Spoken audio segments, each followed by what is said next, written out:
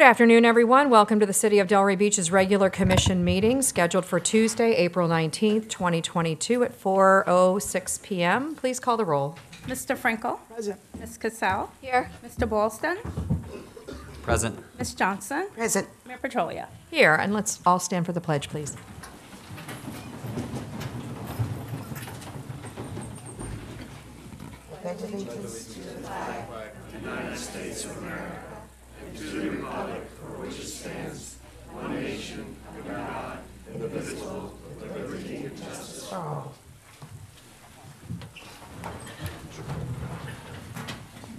All right, we are at the agenda approval.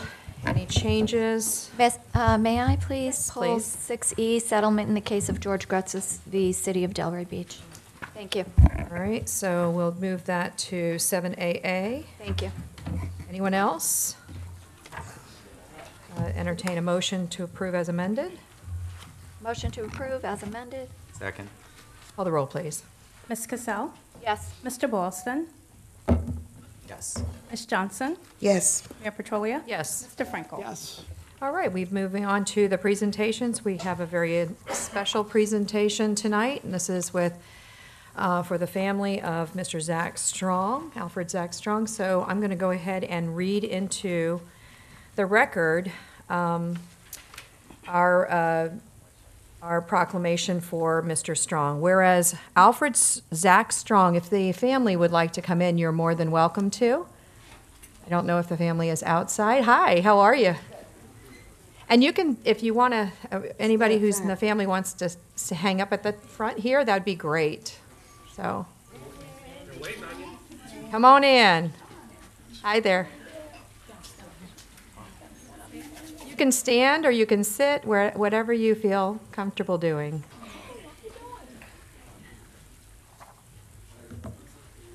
Very good, thank you. All right, so I'm going to read into the record. Whereas Alfred Zach Strong was born and raised in Delray Beach, Florida, and spent his 92 years of life living and working in the city alongside of his wife of 70 years, Lois Strong. And whereas Mr. Strong served this community as co-owner of Strong and Son Funeral Home, a community activist, former Community Redevelopment Agency Commissioner, member of the Spady Cultural Heritage Museum, women's softball coach, Sunday school teacher, member of the Delray Beach Masonic Lodge, member of the City of Delray Beach's Voters League, and chairman of the City of Delray Beach's Human Relations Board. And whereas Mr. Strong led the charge and organized efforts that led to the integration of the city's public beach, and whereas Mr. Strong started and served as the first president of the South Palm Beach County branch of the National Association for the Achievement of Colored People, NAACP, in 1981 to 1991, and whereas Mr. Strong served faithfully and dutifully as a founding member of the West Atlantic Redevelopment Coalition, Inc., established in March of 1996 until his transition, making it possible for his community to continue the plight towards racial equity for all historically black neighborhood, that is the SET, through the implementation of the SET transformation plan. Mr. Strong's sole purpose for doing this was to protect residents of the SET from being displaced from their homes as a result of eminent domain and gentrification. And whereas Mr. Strong's youngest son, Keith, started the Keith Strong annual Thanksgiving Feed the Families event in 1981 and organized it until his death in 1995. Mr. Strong and his wife continued Keith's legacy by founding the Keith Strong Memorial Foundation and continuing the Thanksgiving Day event. And whereas Mr. Strong in his 90s led the annual Let's Move walk, which followed his trek from Strong and Son's funeral home to the beach and back as his homage for his work in integrating the beach. And whereas Mr. Strong was a well-known, highly respected, beloved, and socially active member of the South Florida and Palm Beach County's communities, and the City of Delray Beach expresses deep sorrow over Mr. Strong's transition on December 3rd, 2020. Now, therefore, I, Shelley Petrolia, Mayor of the City of Delray Beach, on behalf of the City Commission, do hereby proclaim the second Sunday of March as the Alfred Zach Strong Day. In witness thereof, I have hereto set my hand and caused the official seal of the city of Delray Beach, Florida, to be affixed to this 19th day of April of 2022. So that is we have a day for Mr. Zach Strong, which we actually did we did this a couple of years ago. I guess it was, maybe it wasn't 2020, maybe it was 2021. I can't remember these days. These years kind of come together. But it's great to have the family here to be able to say that we really appreciate and we want to make sure that Mr. Strong's memory is very present within this city, because he was such an important part of our city for so many years, as has been indicated in this. So we thank you all for coming out. And it is our sincerest apologies that we did not recognize that you were here last time that we had it. So we're very, very thankful that you came back. And we have a proclamation for you. And then we're going to have you come down and take pictures. I absolutely will. In fact, I was wondering if the family would like to come up front and we take one of the commission behind as well, or we can do it over to the side, whichever way you prefer. Absolutely.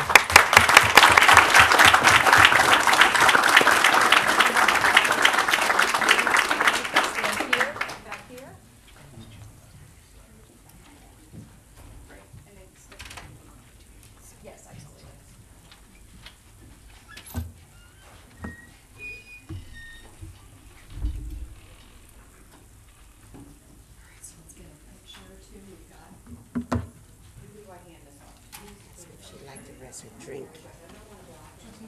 She'd like to rest her drink. You're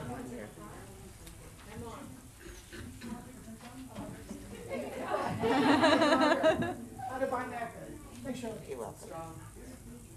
Stand at the mayor's seat.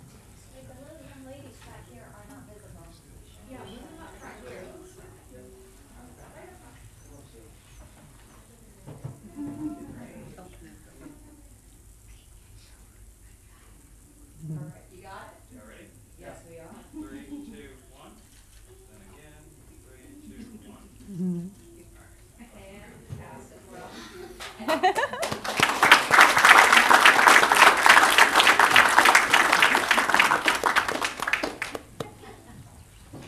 We're going to invite the Strong family to come say whatever they'd like to say at the microphone, and this is right where you would stand.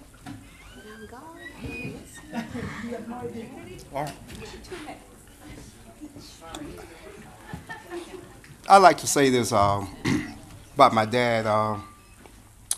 When that beach was integrated, I was 9 years old when all this just started. And my dad was the one with a lot of the other teenagers to the beach. I didn't know what was going on. And they had a line of whites. He said, you don't belong here. You need to go on the north side of the beach, somewhere in Boynton, where at that time, no lifeguards. So that's what started my dad. And then come to think of it, and his inspiration, his leadership, caused a whole lot other things to happen. I was a firefighter, and we went too many blights. But I was a firefighter. I got promoted. One of the first officers got promoted during that time. But my dad, he loved people. Yes. Don't care what color you are, he just loved people. Mm-hmm. Now, one thing about him, he no nonsense. Because I know for a fact, I can witness that when he went inside my head. So take my word for it. He loved you, but he would discipline you. And he's just that way. He loved Delray Beach. Many times we sit down on the bench, my dad say, man, I'm happy. I'm happy. That's dad. Thank you.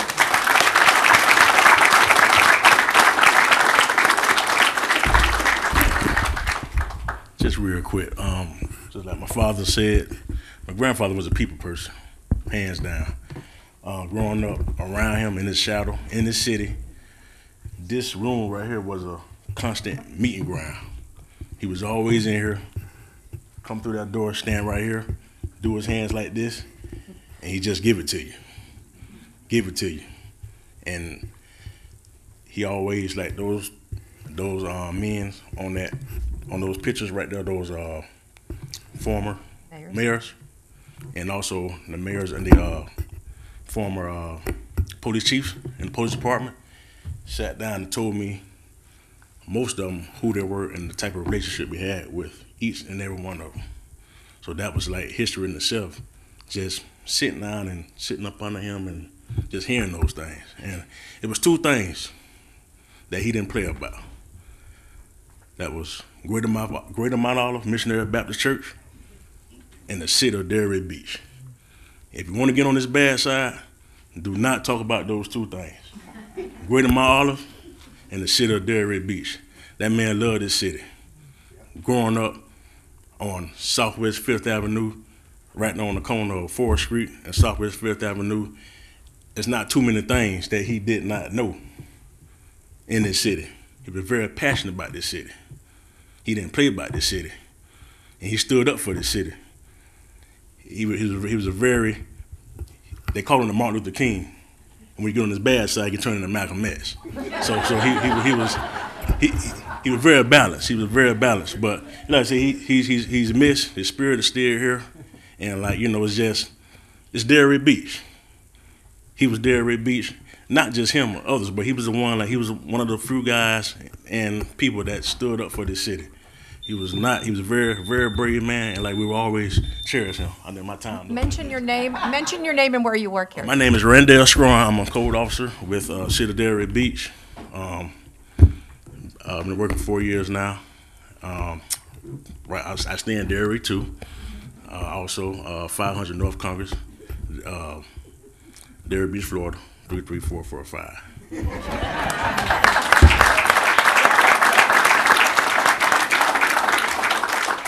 It won't take 2 minutes of my time, but my last name is not Strong. My last name is Trice, and I am one of the oldest employees at Strong & Sons since 1980. But Mr. Strong rescued me when we segregated down in Boca Middle, and he's the reason why we was able to stay on the right and narrow path, because when anything happened down to Boca Middle and Boca High, we knew that we can call on Mr. Alfred Zach Strong to come to our rescue, and that's why we are who we are today, because of him.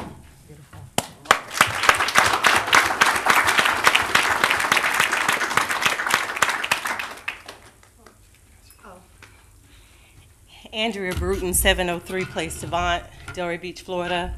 I think I'm probably the only resident of Delray or child or product of Delray that can say that Mr. Strong was watching out for me 9 months before I was born.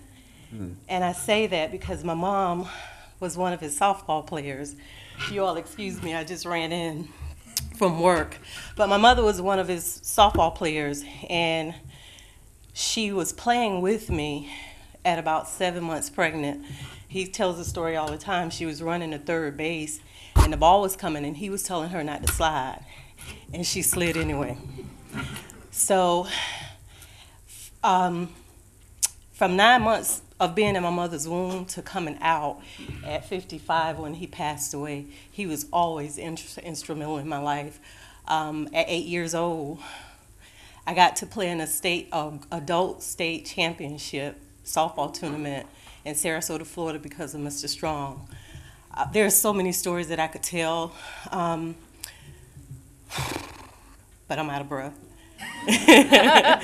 I think Randall and the rest of the Strong have summed it up, and his work here in the city really sums it up. So to say that he's a Martin Luther King or Medgar Evers or John Lewis is an understatement. He was all of that and more.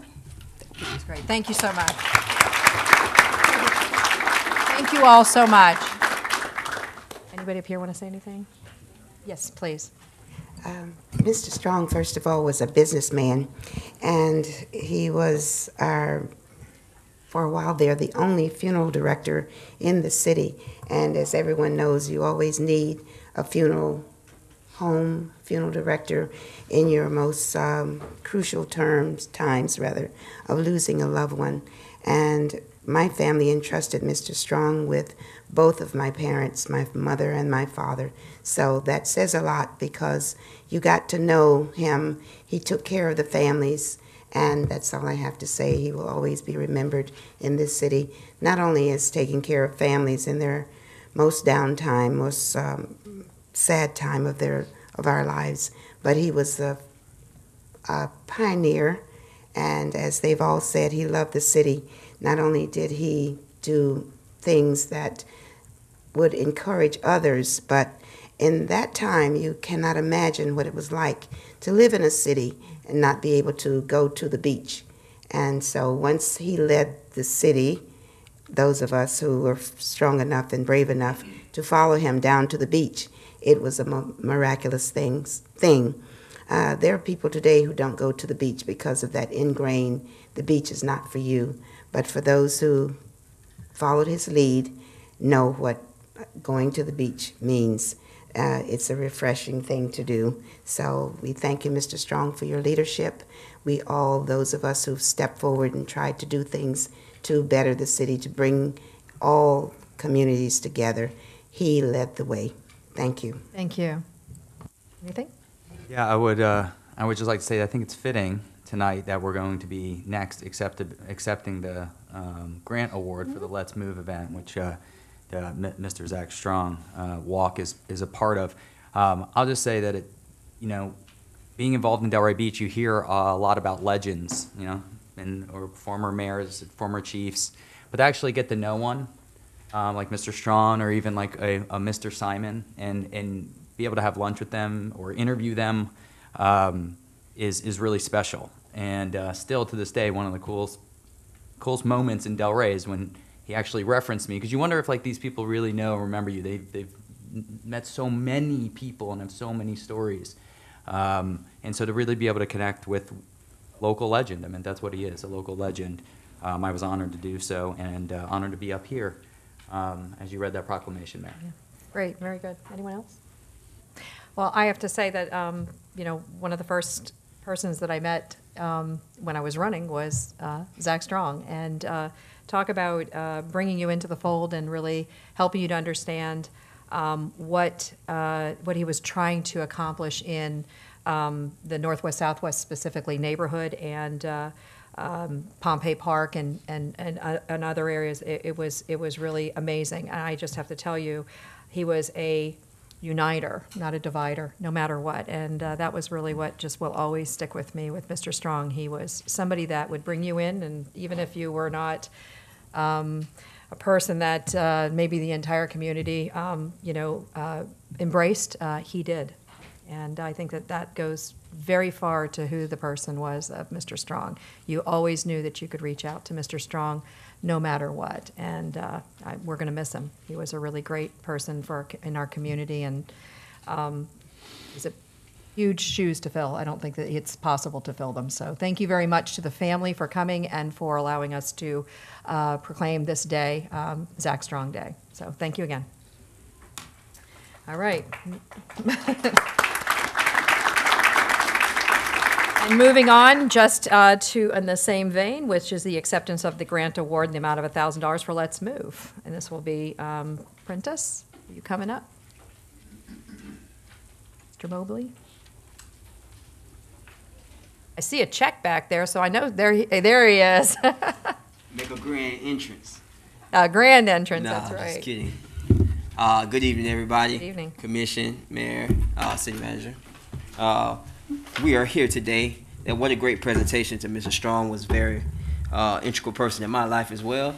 You have a Prentice Mobley because you have a Mr. Zach Strong, and the most humblest respect to everything he's done in this community and everyone he's inspired along the way. With that being said, I want to get into what we have here, which is the Let's Move. We had a couple nice pictures up there, as you can see, yes. Let's Move is basically a movement that was started by Michelle Obama a couple years ago that was trying to fight obesity and try to get people out and about to exercise and to be healthy.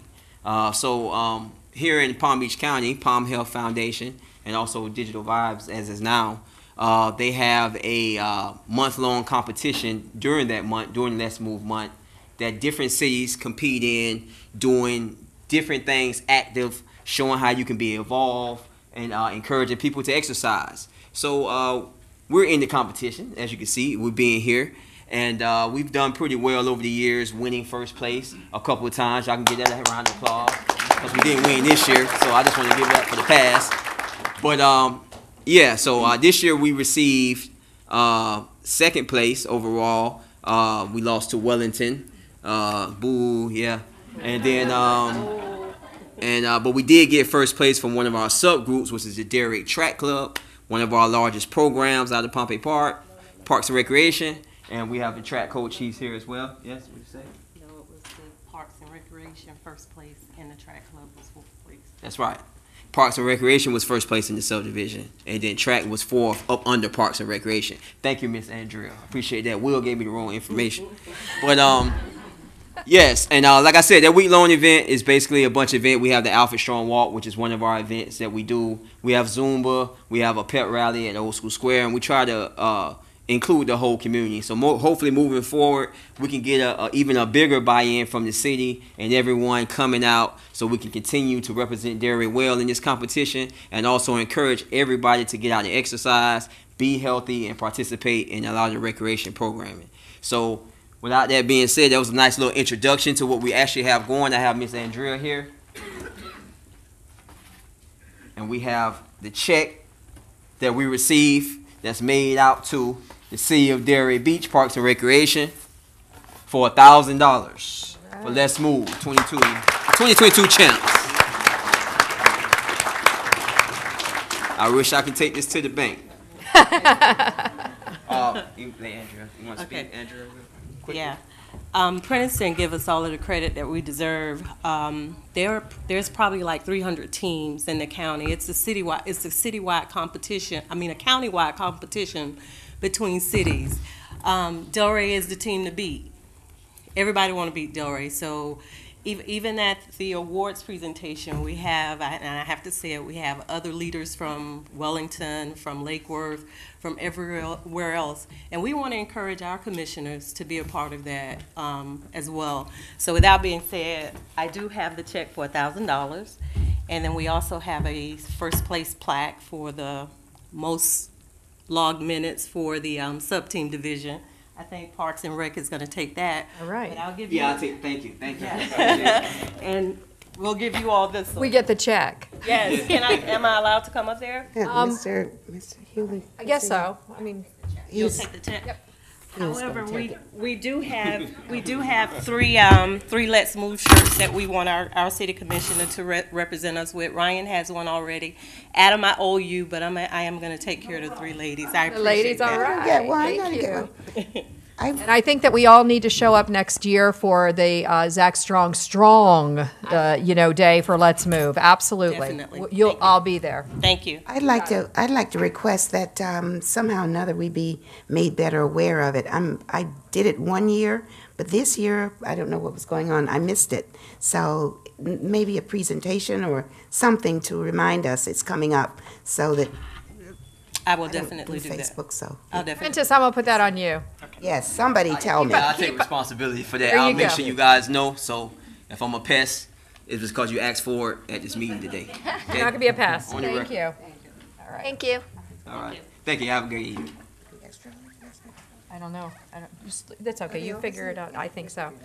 All right, very good. Thanks so much. We're moving on to resolution number 57-22, recognizing Roxanne Tillman for 30 years of service.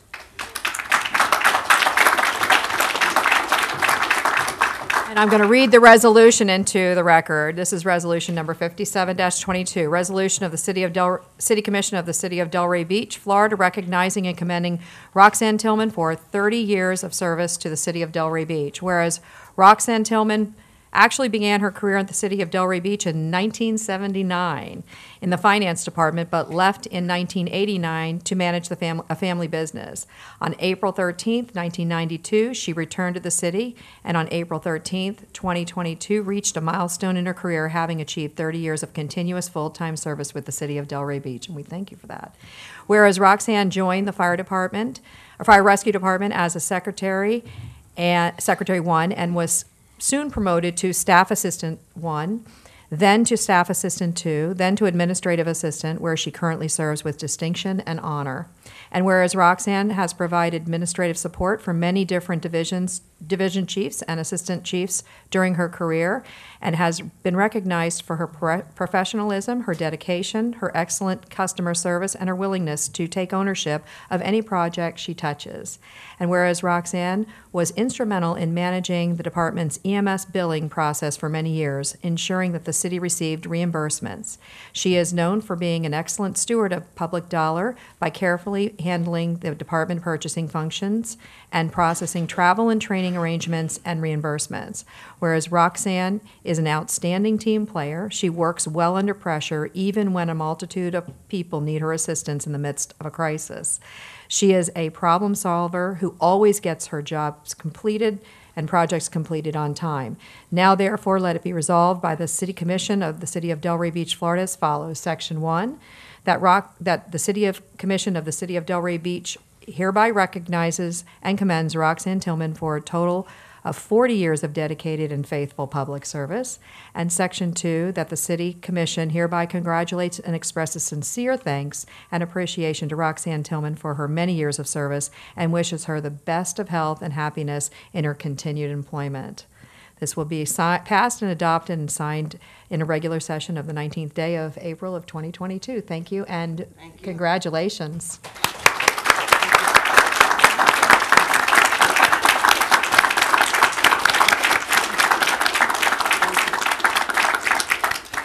So, the Shea King, Human Resource Generalist, I get the honor of presenting Roxanne with a plaque, a beautiful plaque, to show a token of our love for you. Thank you. Because we appreciate all you do. Thank you. Take this.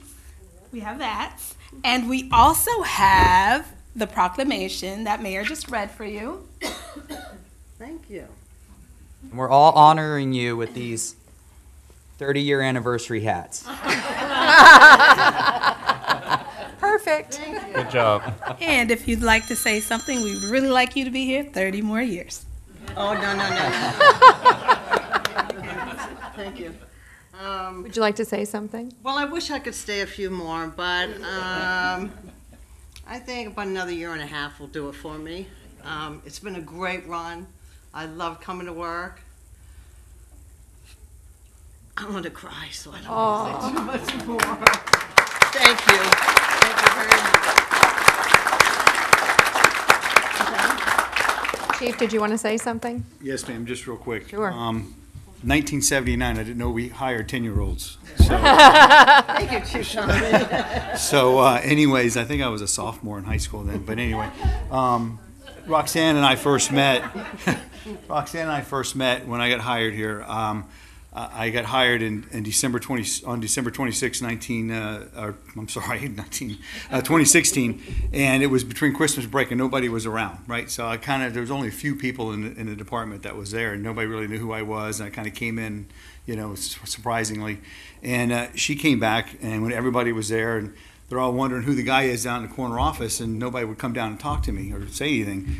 So Roxanne, which I don't know if she got voted in or if she just said, I'm going to go down there and find out what's going on. But she came down there. Like a Seinfeld episode, but go ahead. Yeah. She came in and said, who are you? And I said, I'm the acting fire chief. Who are you? She goes, oh, I'm Roxanne Tillman. Glad to meet you.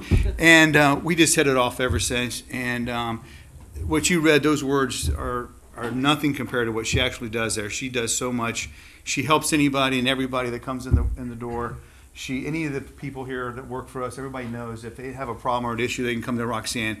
And if she can't figure it out, she finds somebody who will figure it out. And she's a blessing for us. And I know she's going to leave within the next 2 years.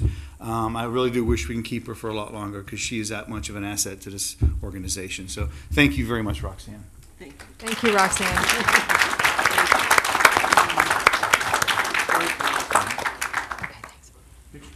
Well, congratulations and thank you so much. It's a blessing to have you here, Roxanne. Thank you. And we'll take you for as long as you'll stay.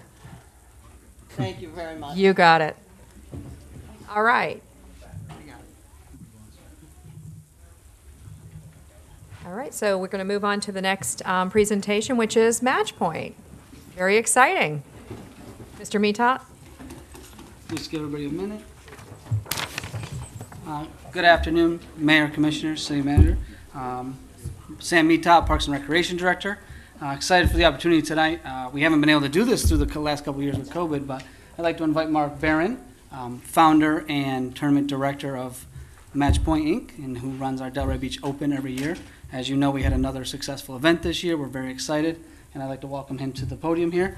We have a nice presentation for you. Beautiful.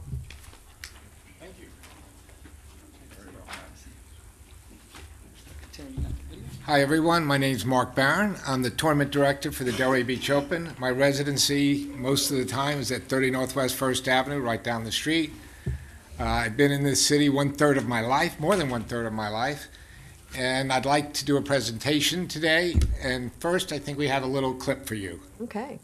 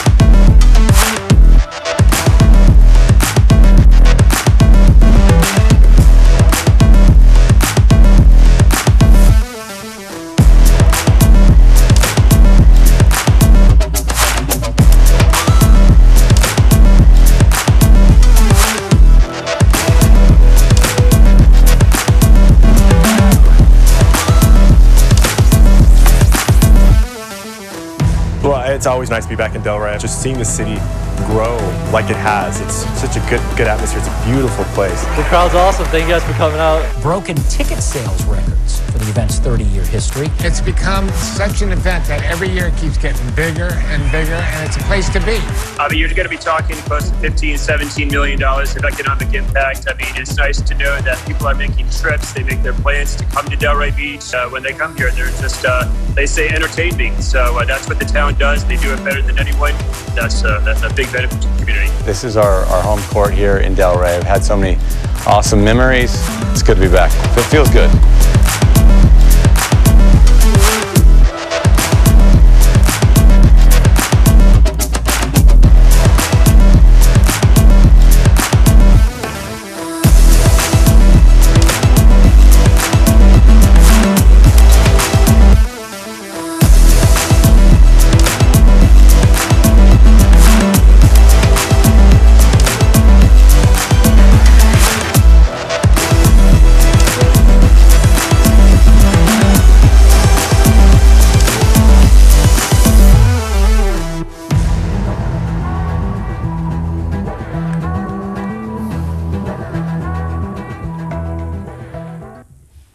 Very good. No, well, those guys were. Past 2 years with COVID going on and a lot of people at home all over the world, our viewing audience increased over 100% for our event worldwide. For us and for the city, that denotes marketing going and coming to Delray Beach. The city of Delray Beach hotel rooms during the month of February, due to the occupancy, was the most expensive hotel room in the county of Palm Beach County. During this past year, due to everything that was social media, the marketing, the TV coverage, et cetera, the city received over $40 million in discount marketing, which is what we do all year round in social media, et cetera, to tell people, come here, not just during the event, but when you see it in February and you're cold in whatever country you're at, come during the summer. So the off-season, supposedly, they call it that, is a place to come as well. The economic impact this year for the event was a little over $15 million, which the hotels and the restaurants and the purveyors of the different stores have called us and thanked us. But really, it's not us, it's the city now that people are coming to. Our 38 junior events that we bring here during the off-season has become such a staple to the city right now that we have booked thousands of rooms from April through October, where the hotels now look forward to having all the juniors come all year round. With that said, I'd like to do a presentation, if I may, to the city. Love it. I don't know.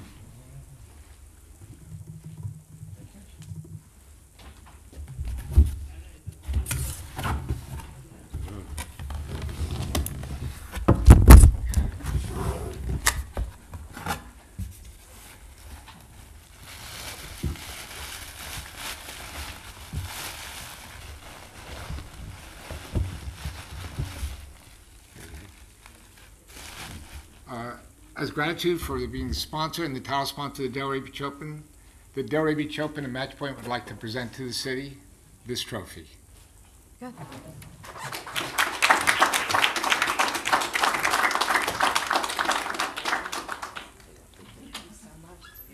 It's heavy. Oh, it is heavy. Very good. Anybody want to take a?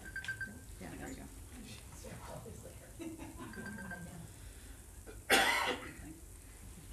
My pleasure.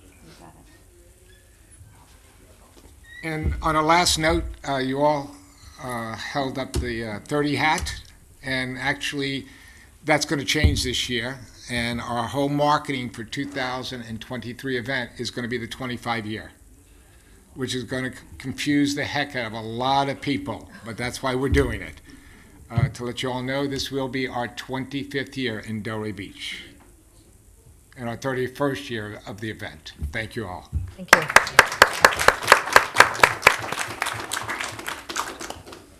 Thank you so much, and it was a very wonderful event for those who were able to go. It was really spectacular. We had great weather, and it was great tennis as well. So we appreciate it. Thank you very much, Mark. All right, moving on to our comments and inquiries for agenda and non-agenda items, starting with the city manager. Not at this time, Mayor. However, I would like to ask the Director of Public Works, Missy Barletto, to join us for our standard presentation, construction projects and other related activities. Very good. Good evening, Mayor and Commissioners. Missy Barletto, Director of Public Works.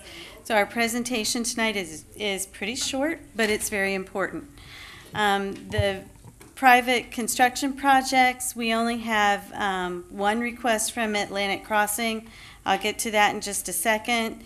I wanted to put on your radar screen that Ora Del Rey, which is to the west of Congress, or right off of Congress and Atlantic, will be coming forward with a request for road closure along Congress Avenue at some point in the future while they put a water main underneath Congress Avenue.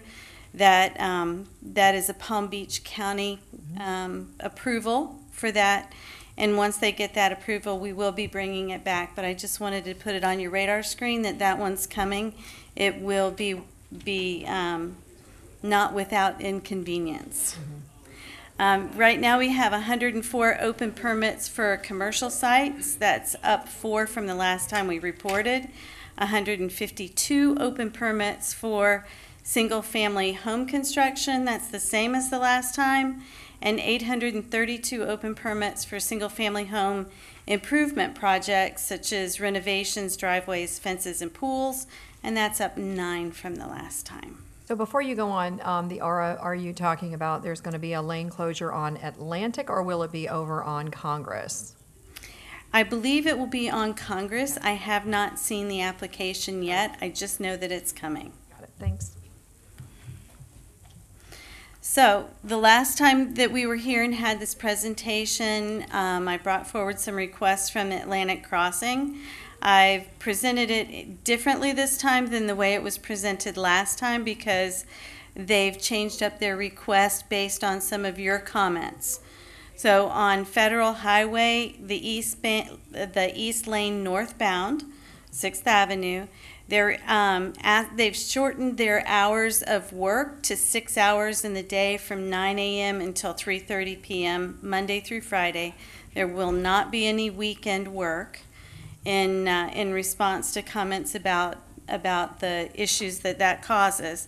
From April 25th until April 29th, that will be to install stairs into the west stairwell, improve some stormwater site drainage that's been approved by FDOT, and to continue installing the landscaping on the west side of Building 3.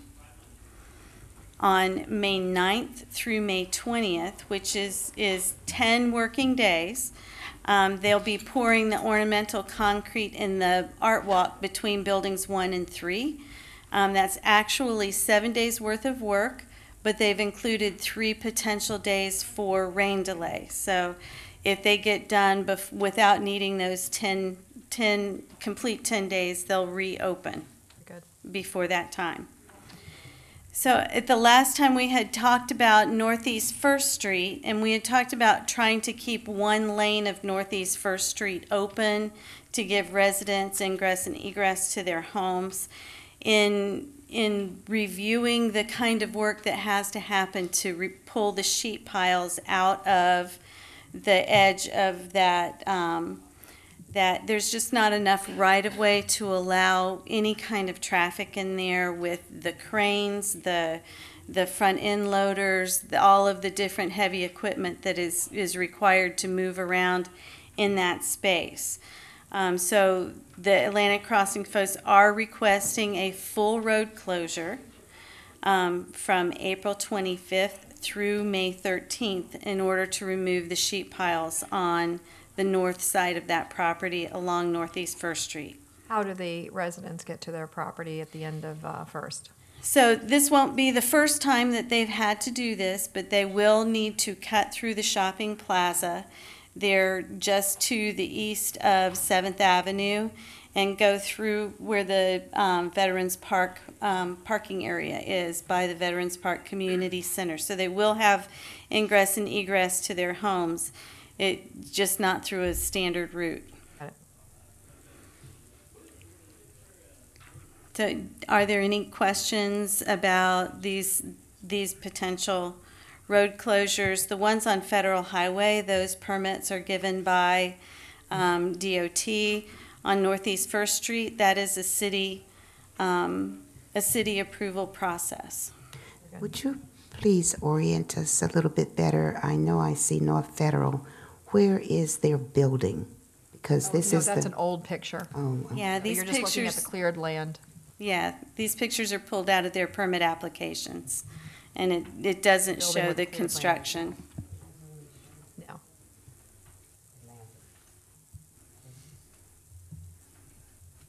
May I just say thank you? The sidewalk opened. I know that you were very persistent on that, and I appreciate it. It was very exciting. Thank you for that. Thank you. I have to say that the developers for Atlantic Crossings worked very closely with us and tried their best to be sure that we got the sidewalk open in time for the Del Rey Affair. Thank you. And if I may ask one other question, I don't know if you're continuing on or if you're done, but with respect to Aura on Congress, I'm noticing a really big increase in the traffic of late, and what you see is people going south on Congress, looking to take that left turn. There's the 2 lanes. Mm-hmm. It takes 3 lights, and what's happening is they're ending up creating a backup to the people who want to go straight because they're coming out into the lane. When this lane is closed, is there a way to inquire about lengthening the amount of time on the lights just at that intersection so that we can move traffic more freely? We can work with Palm Beach County on that. Both of those items would be Palm Beach County's Right. Under their control. Got it. But I will have the city engineer reach out to them and ask them to take a look at that specifically. Thank you so much. I appreciate that. If it's already choking up and we are now down a lane, it's going to end up just being an absolute bottleneck. There's not going to be any movement because, again, when you do get backed up, you're backing up for that turn. Everybody wanting to make that turn onto eastbound eastbound Atlantic. Yeah. Be trying to get to I-95. It's a mess. Okay. Very good. We'll take a look at Are we it. going to also advertise that to any of the communities that are coming down? If it's going to be a fairly lengthy time frame, so I'm wondering if we shouldn't have one of those flashing signs that we're going to have construction, because people can find their ways around, whether it's going down to Barwick or heading over to, 10th that goes across in front of Spady. There's ways of being able to maneuver around if they are aware of it, rather than getting choked down in the traffic and joining that. I'll also have them come coordinate with Palm Beach County on that, and then we will have those conversations with the developers as well. Perfect. Thanks. So one last thing, I wanted to give you an update on a city project from last week. We had talked about Island Drive Bridge off and on since the onset of construction there. As we're doing the construction underneath the bridge and doing the bridge repairs that were required, we've discovered that once we remove the spalling concrete off the edges of the batter piles, we've discovered that the condition underneath is worse than what we had anticipated. And so we are going to be, for safety reasons, we're going to be limiting that bridge traffic to one single lane straight down the center of the bridge, and there will only be one car at a time allowed on the bridge. So I just wanted to bring that to your attention before we do that, which will be in the next day or so, to protect the safety of the residents and the workers in that area. Very good, thank you. I'd like to say, but these pictures to me are astonishing.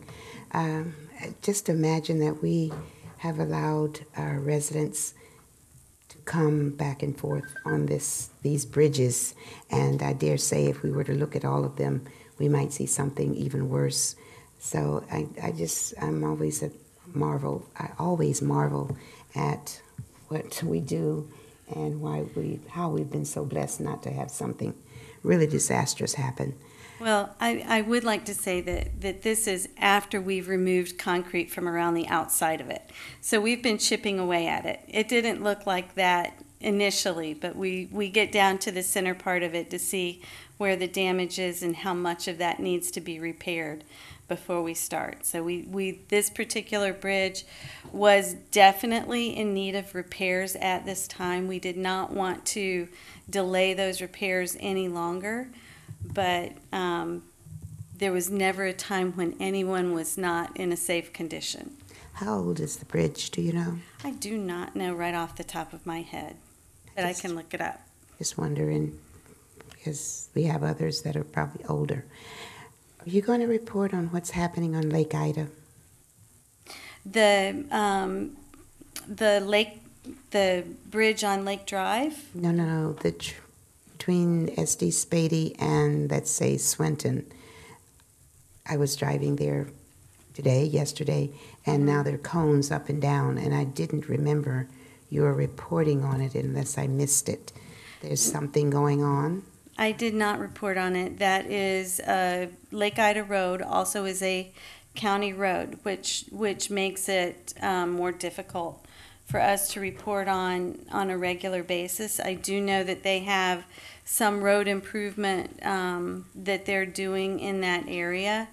They have not reached out to us to coordinate with us on what those repairs are, but I can reach out to them and find out and get more information to you. It's a very busy, because people stop using Atlantic Avenue, and it's the further north road, east-west. I'm just astonished as to how much traffic now flows on it, and to just all of a sudden see these cones that go, I want to say all the way from Spady east to Swinton. All of a sudden, then I said, Missy didn't tell me about this, so. No, she didn't. Very good. Just to clarify, or to agree with you, I was there this morning. It was backed up all the way to Congress because it was one lane, and people, the parents, I think, were taking their children to school. It's a major operation. It looks like there's some infrastructure or some pipes or something, so it's not like a block or so. Well, I do know that they are working on their stormwater drainage system along there, but 2 weeks. 2 weeks. Yeah. Thank you, Chief. So apparently they coordinate with the police department. I think he looked it up. I think he just looked it up. I think he did a quick Google. I received a complaint on that the other day, so I had officers go out there to monitor the situation. Chief, do you want to go to the mic because it's not going to pick up? I will say, Chief, your police officers were giving out tickets this morning. Chief Sims, Delray PD. Hello, everyone. I received a complaint regarding Lake Otter, and I sent some officers over there to monitor the situations. There is construction going on, and it's going to be for at least 2 weeks. We're working with the school board to work on some alternative routes right now. Fantastic. Okay. Because they use Lake Ida to go into the school to drop their children off in the morning, and Well, they the go right in lane there that to pick turns into them the up. school is kind of the lane that's shut off. So they're going to open up the other side to help with another entrance way coming in off, what's the name of the center over there? Achievement Center? Yeah, Achievement Center. Achievement Center. Yes. So they're going to have the parents. There's another gate that opens on the opposite side. They'll start They're gonna rerouting the direct- traffic They're so gonna that reroute they the can, traffic. they can So stack they're it. some of the gonna traffic in impact that the direction. neighborhood, and instead Well, it comes up right along the east side of Spady. Right. The road They're comes gonna right to the east impact- side of Spady. Okay, they're going to impact the neighborhood even more than they do already because they exit coming and going in the mornings into the community. So anyway, thanks for the heads It'll up. be Chief. temporary, hopefully, and it won't be It's on a supposed to big. last, according to the report, about 2 weeks. Thank you.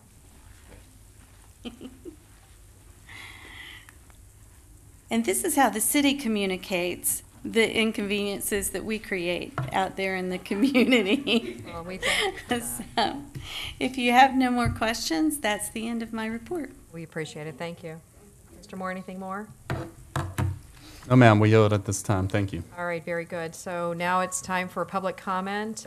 Meeting is now open to public comment from anyone wishing to speak on any topic or agenda item other than a quasi-judicial item or a public hearing item. The public will have the opportunity to speak on a quasi-judicial and public hearing item later in the meeting as those items are called. For public comment, please sign in, state your name, address, and you will have 3 minutes. Thank you. Yes, sir. Hi, Todd Herbst, List Road, West Palm Beach, Florida. I've been in front of you guys many times before. Hello. I'm co-owner of City Oyster, Rocco's Tacos, and Elisa Bettas. And first I want to thank you all for everything that you have done during the pandemic. You've been extremely helpful, along with also Laura Simon. You've afforded us many conveniences that made it a little bit easier during a very difficult time. That being said, one of the things that not only we thoroughly enjoyed and benefited by, but the public as well, is the added outdoor seating. And my understanding is that it was temporary, and we know that, and it's meant to expire, I believe, May 1st. And I'm here to ask if we could keep it going for a little bit longer. And the reason being is it's exceptionally popular. The outdoor seating's always been popular. Now so more than ever. There are still people out there who are afraid of getting COVID. And people just generally enjoy dining outside. So we benefit specifically at City Oyster by taking the space in the vacant building next to us, which I believe will be vacant for quite some time. And it's basically, it's not abandoned, but it certainly looks it. And from an appearance sake, again, we benefit from this. But from an appearance sake, it looks a little bit more Active. enticing and active, having tables and chairs out there with white tablecloths and people dining and enjoying themselves. The other place where we benefit from it is at Elisa Bettis in front of Honey. And I love Honey, and I love the owners of Honey, and they do a wonderful job, but it is a bar. So we have about 3 tables out in front of Honey, same thing, nice tables, tablecloths, and adults having dinner. So I don't necessarily see the harm in extending it. I know some of the other restaurants, I'm sorry, any restaurant that has this would love to see it extended. And the city does get revenue because there is an increase in the permit fees because it's based on a square footage, including what you're using that's not directly in front of your storefront or your restaurant. So that's my pitch. It's great. It's wonderful. We're doing much better. Thank you again. We're back. And thank you, and have a good night. Thank you, Tom. Anyone else? Hi, good evening, Mayor and Commissioners, Mr. Moore, Lynn, Kateris, nice to see you. Carrie Glickstein, 1118 Waterway Lane. I'm here tonight with 2 requests. One is very simple, the other a bit more challenging. The first, I've been fortunate to have lived by the beach area for the past 30 years, and on most mornings have enjoyed walking the sidewalk, particularly since we increased the width. And you know, the popularity of that has increased tremendously over the years. And on any given day between 6 a.m. and 8 a.m., you know, you'll see such a cross-section of the city, tourists, locals alike. But what is particularly remarkable is there is an employee of Waste Management, a garbage man by the name of Trevor Barretts, who for the past few years, at least in my view, has been a goodwill ambassador for this city, the likes of which in my entire time in this town, I have not seen a close second. He greets everyone every morning with this ear-to-ear smile, happy Monday, happy Friday, are you enjoying your day? And this is a garbage man.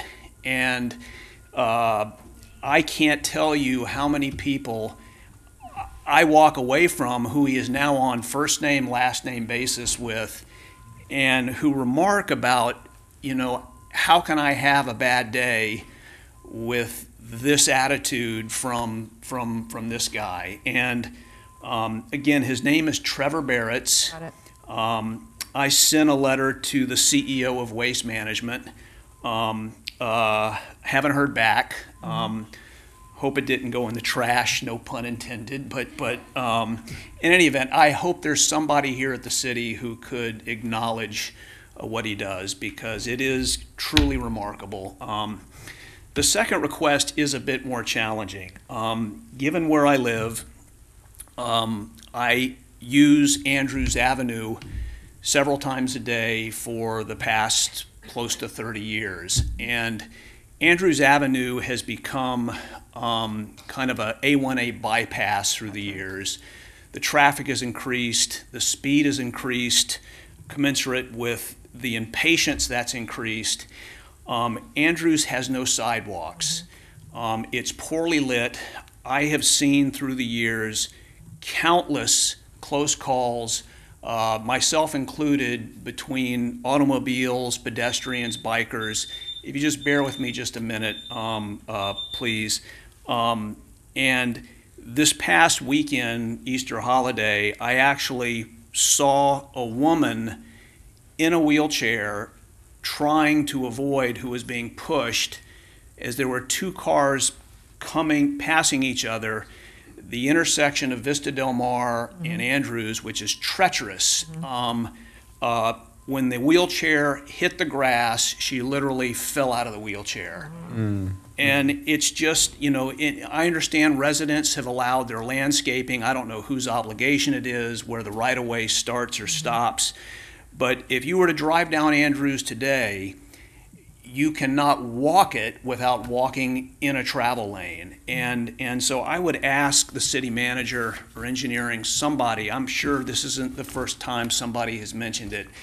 There's a serious accident or worse that is bound to happen if it, perhaps it already has, but if you could just take a look at that. It's complicated, people aren't gonna like it, but its time is overdue. Thank you very much. Absolutely, thank you very much. Thanks for mentioning that. I would have to tell you, I mean, it's something that I know that the BPOA has brought forward, especially the lighting and no ability to be able to walk from, let's just say, the more, well, it's a heavily traveled area. It used to be more heavily traveled up to Vista Del Mar to Atlantic, but it's now the whole continuum because of the number of people that are there and also trying to get down to the avenue without taking a car. It just makes sense. It's a block away for many of these folks. So we need to probably look into that. So I challenge you to do whatever you can on that. Sure, I will work closely with Public Works Engineering section to consider respective solutions and offer a report back. Very good. Thank you so much. Thanks for coming in. Hi there. Hi, good evening, everyone. Laura Simon, the Downtown Development Authority Director, and I'm here to echo Todd Herbst's comments, as well as on behalf of the downtown restaurateurs that aren't here present in our community. And first, thank you for your support. March 20th, 2020, we started this Reopen Task Force and came up lots of, I think Todd served on that committee, with lots of other business owners in our community to create these opportunities for us to recover and our downtown to rebound in our citywide. So I think as you all discuss this tonight, just to keep that in mind, that it is, there's still a lot of recovering to happen. It is definitely an asset, the Sidewalk Cafe extension, as well as the parking areas for other businesses that don't have outdoor seating, to allow patrons to benefit from that. It's still hesitant. People still feel hesitant about the indoor. It is the #1 choice to be outside. We would just encourage you to just really think about that. I'm here all night if you have questions when you get to that item on the agenda. And then also thank you all for the town hall last week, April 13th, for conducting that town hall for our community. It was great to be invited to be part of that. We are going to also, with the Downtown Development Authority, be doing, as we move into our goal setting, we're doing some meetings, workshops together to see how we can continue to grow and be a positive impact to our community. So that, look for that on our website, downtowndelraybeach.com. Thank you. Thank you. Hi, everybody. This is my first time being here, so I apologize if I'm not going to come across as one of the previous presenters. My name is Manana Arguliani. I'm a relatively new resident to Delray Beach. We love living here. My child also goes to one of the elementary schools here, which is a part of the choice program. It's a lottery program, as you know, of Palm Beach County.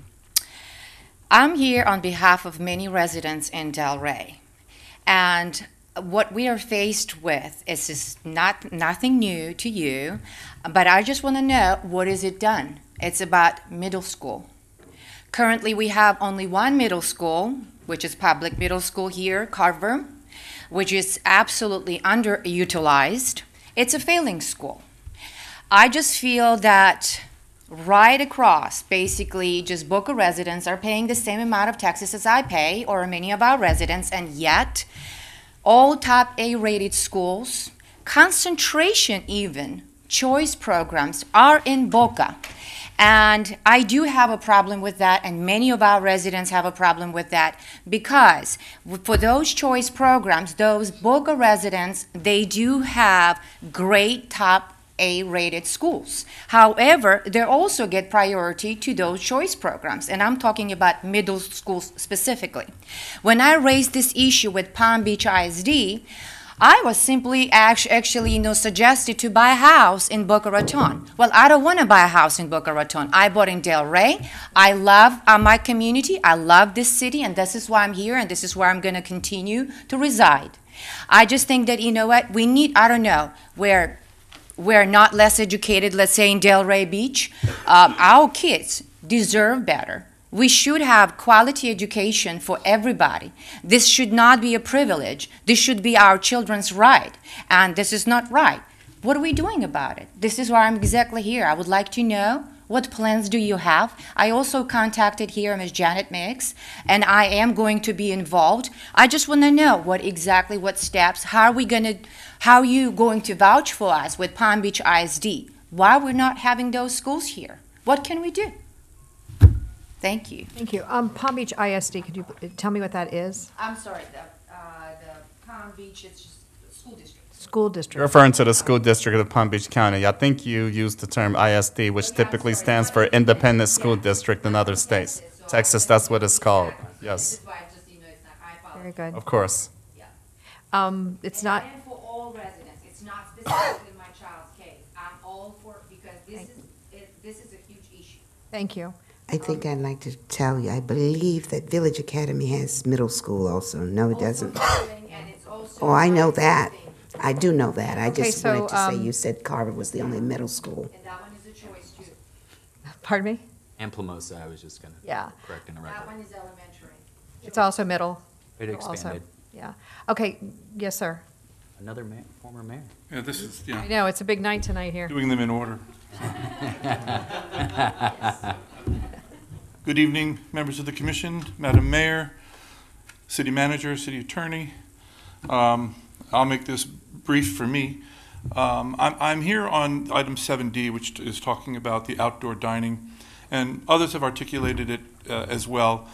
You know, we live in Florida, and in Delray, we kind of talk about outdoor living and everything. So I saw the three recommendations that you should follow. I would offer a fourth, which would be an expansion of your second, which is you'll allow it to stay around for a while, but you need to develop some proper rules and regulations for how these facilities should operate. I'm very much in favor of outdoor dining, especially in these days. We don't know what the next pandemic's going to be. We don't know all that stuff. But generally, people love outdoor dining.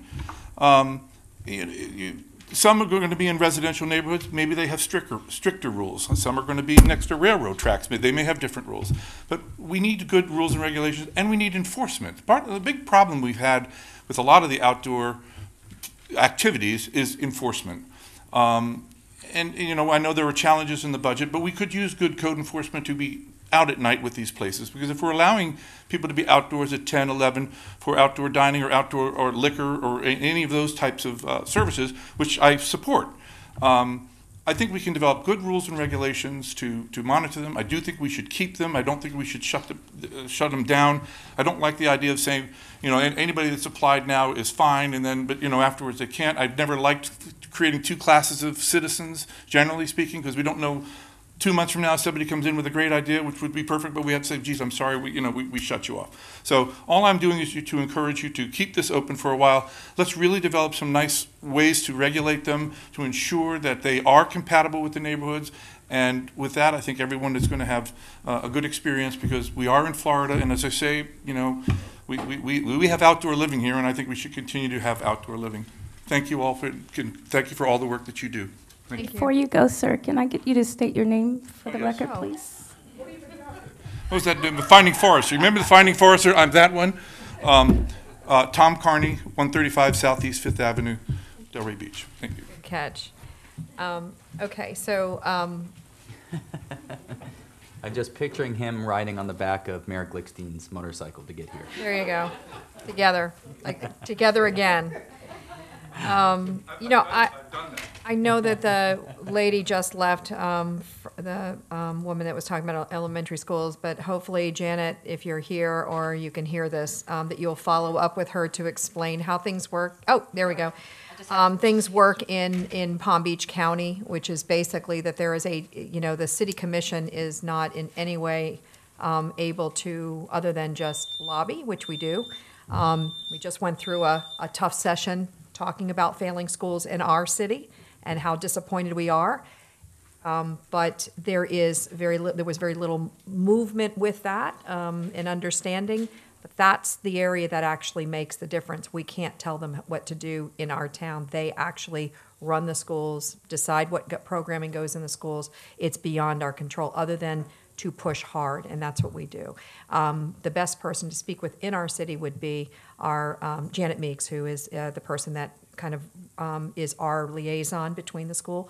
But we do our fair share all up here of. That's exactly. Yes, that's what we're doing. Need your support. Yep. Vouching. We do, promise you that. You can go back and look at some of the more recent meetings that we've had, and understanding that we are taking a stance on it, but it's been a hard nut to break, and people like you can make a difference too, because, We will. very good, get your group up. They just feel like Delray can be overlooked. Because And it's not we're fair. as We understand.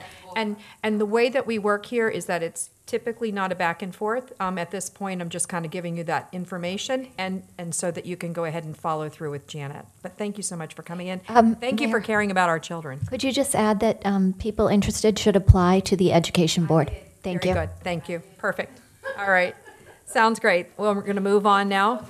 You got it. To the consent agenda. If there's no other changes or, I did have one thing I did want to ask about, but I think I can ask in comments. So I'm not going to take anything off. So if there's no other changes, I'll entertain a motion. Motion to approve the consent agenda as amended. Second. All right, call the roll, please. Mr. Boylston? Yes. Ms. Johnson? Yes. Mayor Petrolia? Yes. Mr. Frankel? Yes. Ms. Cassell? Yes. Okay, and moving on to our first agenda item, which is coming off of consent, and that was for 6E is now 7AA, settlement in the case of George Gretzis versus the City of Delray Beach, and this is removed by the Vice Mayor. Thank you. Deputy I Vice just- Mayor, I'm sorry. Yes, Deputy, thank you. I just pulled that for Attorney Jelen to make a comment. I got a lot of inquiries on this item, people thinking that we were made an offer and we were accepting and what have you. We can only present limited explanation to the public, but if you wouldn't mind giving an explanation to this item, I'd appreciate it. This item came before you at my recommendation. It's just a nominal settlement in order for the city to essentially protect the taxpayer funds in the event that we prevail at trial. It is nominal. We have not had any settlement discussions with Mr. Gretzis, and it's very early on in the case. As you know, we did file a motion to dismiss in the matter. We are awaiting a court date from the court, and this is almost just this litigation strategy, so to speak. Very good. Thank you. Can I have a motion to Motion to approve. Second. call the roll, please? Ms. Johnson? Yes. Mayor Petrolia? Yes. Mr. Frankel? Yes. Ms. Cassell? Yes. Mr. Boylston? Yes. And we are now at 7A, which is the approval of resolution number 64-22. Ms. Maxfield. Hi. Actually, Madam Mayor, may I introduce? Sure. Thank you. So succinctly, this is nothing more than an agreement with CBRE for tenant broker and real estate consultancy services, essentially to serve as the city's procurement agent for P3 considerations regarding Delray Beach Municipal Golf Course. And I believe we have representatives from CBR here to make a presentation in terms of how this works. I thought it would be appropriate for me to offer a few introductory comments because given the uniqueness of considering public-private partnerships with municipal facilities and operations, particularly in the state of Florida, there are a number of moving parts associated therein. And after significant evaluation over the last few months and other considerations, it was determined that this would be in the best interest of the city to essentially expedite a process and involve you as a city commission to help us get to a place of solid recommendations to go forward. Also, benchmarking with other communities throughout South Florida, this has pretty much been the practice as well. So in essence, we did borrow from the playbook of a couple other municipalities here in South Florida to help drive this recommendation forward. So with that, Director of Economic Development, Sarah Maxfield, is with us, who will also introduce representatives from CBRE to offer a brief presentation as to how this all works. Before that, however, CBRE, for good measure, is essentially the largest real estate or commercial real estate entity in not only the United States, but the entire world, as I understand it. So a lot of background and experiences to this effect. And in terms of financial efficiency, this is a logical approach as well. Ms. Maxfield, if you would, please. Thank you. Good evening. Mayor, Commissioners, staff, and guests. Sarah Maxfield, Economic Development for the city. Before you is a resolution 6422 for an agreement with CBRE. The intent of this agreement is to piggyback on a competitively bid state contract for consultancy services related to procuring a public-private partnership for the rehabilitation of the Delray Beach Municipal Golf Course. With CBRE, it's a national, as Manager Moore stated, national commercial real estate firm with significant experience in the public-private partnership arena. The city is seeking these services as a result of the city workshop that happened in spring of 2021, at which the commission identified as a priority the rehabilitation and redevelopment of the municipal golf course located at 2200 Highland Avenue. The City of Delray Beach encourages the redevelopment of underdeveloped and underutilized properties through public-private partnerships where appropriate. Properly structured partnerships share the risk and expense amongst the public and the private partners. Securing the best partner for maximum city benefit requires a meticulous pre-development process, and this includes a robust marketing effort to find the best development partner. This public-private partnership is a complex structure that requires significant planning and subject matter expertise in real estate development, construction timelines, technical and financial analysis. If approved, CBRE will support the city in the preparation of the developer solicitation, broadly market this opportunity, perform financial and construction analysis, and negotiate the best transaction terms on behalf of the city. CBRE has submitted a proposal that was included in your backup materials, outlining specific services to be provided and a creative fee structure that includes a cost recovery mechanism for the city when the project is completed. I'd like to introduce the two representatives here from CBRE's Public Institutions and Education Division, Leanne Corse and Michael Miche. They have a brief presentation and are here to answer any clarifying questions that you may have. Thank you. Good evening, Mayor, City Manager, and City Attorney, and members of the Commission. My name is Mike McShay, and as was described to you a little bit earlier, I actually lead the public sector practice for CBRE nationally for state and local government. So I'm very pleased to be here. We're doing an awful lot of work here in South Florida. And a little bit about today, CBRE, thank you. CBRE is the largest commercial real estate company in the world. We have over 100,000 employees operating at $20 billion of transaction revenue per year. So we're a very, very large company. And we break the company up into areas of specialization. And our area of specialization, Leanne and mine, is working for state and local government all across the United States. We are also the largest commercial real estate services firm here in the state of Florida. And we had with us just a moment ago David Bateman, who is the manager of this part of Florida for us today. He had to leave to attend a board meeting. I apologize for that, but he was here earlier and would have loved to have been able to talk to you a little bit about what we have today. But you can see that we have 1,700 employees and 11 offices. We've been here for over 50 years and have a really significant presence in South Florida.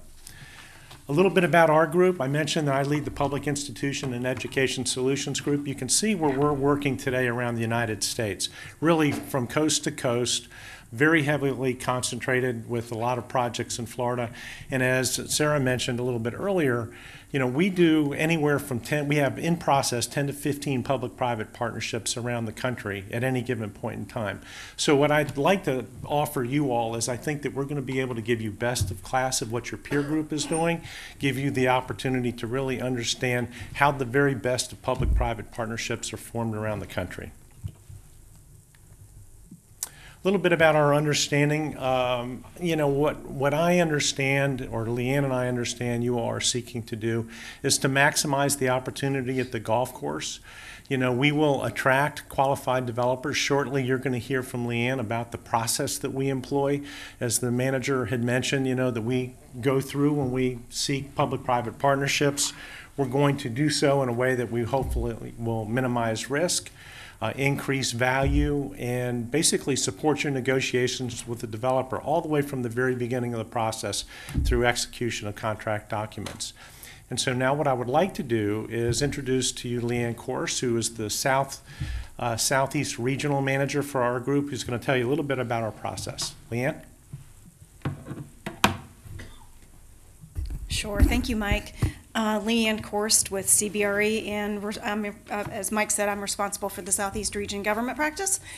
So at the start of each one of these types of projects, we believe that engagement with you all and understanding your goals and your priorities is really of utmost importance. So we want to understand what has been done to date, what the deferred maintenance is or the deficiency in the capital needs for the golf course. And then we want to work with you to understand what your goals are for its redevelopment.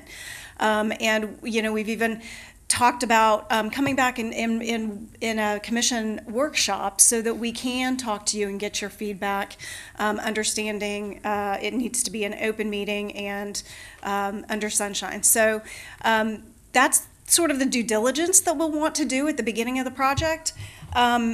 The left-hand column, and I know it's small print, but the left-hand column of this slide really outlines what we're going to be looking for in the developer solicitation. We want to understand who the developers are, who their development teams are, and really their development plan in great detail. So we have a proven process where we put together the solicitation. In some cities, it's called an invitation to negotiate. In some cities, it's called an RFP. We'll want to overlay whatever your procurement processes are with custom world-class marketing materials to tell the story of Delray Beach. Most of these development opportunities we treat as really understanding the culture of the community and what you want to accomplish. So we'll want developers to present a development plan, renderings, financial performance, and demonstrate both their experiential and their financial ability to perform, sources of debt and equity, for example. And then we'll want them to put forth a development timeline and schedule and guarantees and risks minimized to the city. So on the right-hand side of this slide, you'll see some statistics from 2 City of Hollywood offerings. One was an oceanfront redevelopment on city-owned land. The other was the Orange Brook Golf Course redevelopment, which is underway right now. The process is underway. There's going to be developer presentations, 6 of them held in mid-May. But you can see the global reach here. And, you know, in the top right, there were 166 views of the marketing materials in foreign countries, and in the bottom, 134. So it shows that we do reach the market globally. And we will take those marketing materials that we create, paying attention to the time, and we'll make sure that they are pushed out to literally 25,000 plus investors, developers around the world. So that's a screenshot of the Hollywood project that we're working on right now. But when those proposals come in, Mike says a lot of times, even though we ask for a specific transaction structure or bid structure, when they come in, you get an apple, an orange, and a squirrel. And though our job here is to, when those bids come in, compare them in a like-kind manner to the extent possible. So we'll want to do a cost study to look at their construction costs and compare to benchmark in the industry. We'll do a schedule analysis. That development timeline that we ask for, we'll really check it to make sure that the critical path and the schedule makes sense. Constructability. One of the things that we think is most important here is that the integrity of the Donald Ross design is maintained. That's important. And because of that, we've added National Golf Foundation to our team because we wanted that specific expertise. And then we'll do the financial analysis to really help your city evaluation team make an informed decision when they score and rank the proposals. So here is the core team that we would utilize. Mike and I are the pointy end of the spear. We have construction experts. We have someone from our financial consulting group. Should any of the property have commercial development, we would have multifamily or a hotel specialist on the team, and then of course Richard Singer from NGF. So I have about 2 minutes left. Here are a few case studies. We do, as Mike said, we do a lot of public-private partnerships, everything from marinas to golf courses to really just mixed-use developments that are multifamily, retail, office, et cetera. So the left-hand side is Hollywood. And they received an unsolicited proposal and said, you know what, we need, the course is too valuable, it's too important to our community, we want to broadly market it. So we put it out to bid, and we received 6 different proposals. We did the analysis, and right now the developers are coming back to the city, like I said, in early to mid-May to do presentations that are open to the public, so the public can see what's been proposed. They had very specific go bond requirements and also deed restrictions that developers had to propose on lighted evening courses, things like that, walking trails, etc. So that's where we understand your priorities, and it goes into the solicitation. The city of Fort Myers, that was a consulting project that we did to really help them understand the financials of the course, and it too was a Donald Ross design, so we do have a little bit of experience there.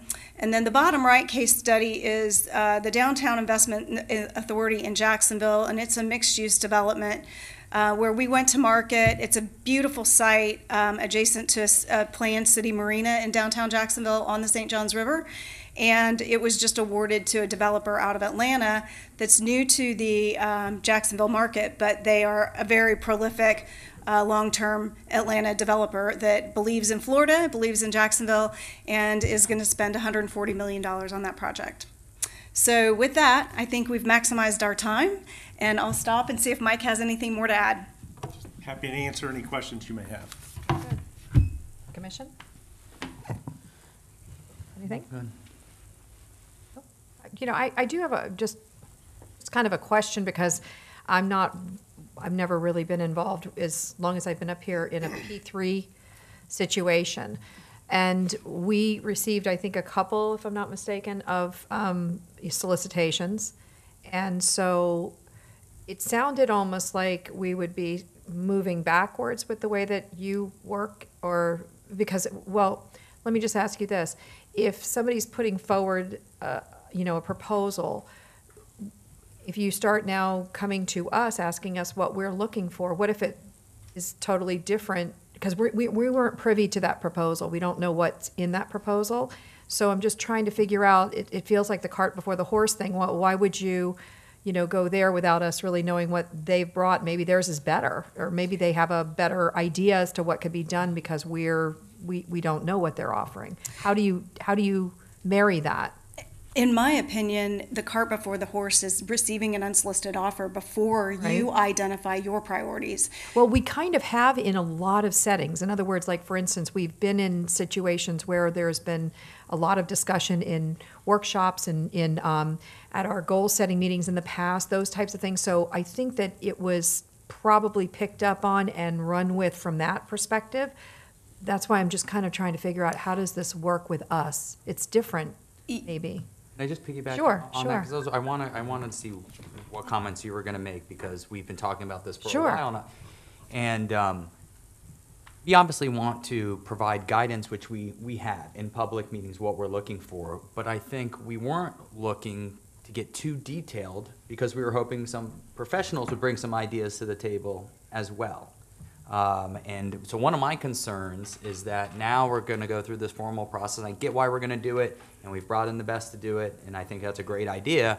But what I don't want is a very, very specific, you must do this, as we're trying to check my 12 boxes and her 8 boxes and her 16 boxes, and et cetera. So I have a similar concern, I think, with what the mayor is putting forward. So how do we to address that? So that's a delicate balance, because you want to make sure that the city's goals and priorities are met, right? Mm-hmm. And you want to allow developers maximum creativity to bring the best ideas. Mm-hmm. So generally, Hollywood and their list of must-haves was pretty detailed because of the go bond and because of the deed restriction. More often than not, what we do is we'll have a bulleted list of must-haves. You need better drainage, you need a better clubhouse, whatever those 5 things are. And then we'll say, once you've met those minimum requirements, bring your best ideas. Bring us your best and most creative ideas. So it is a balance.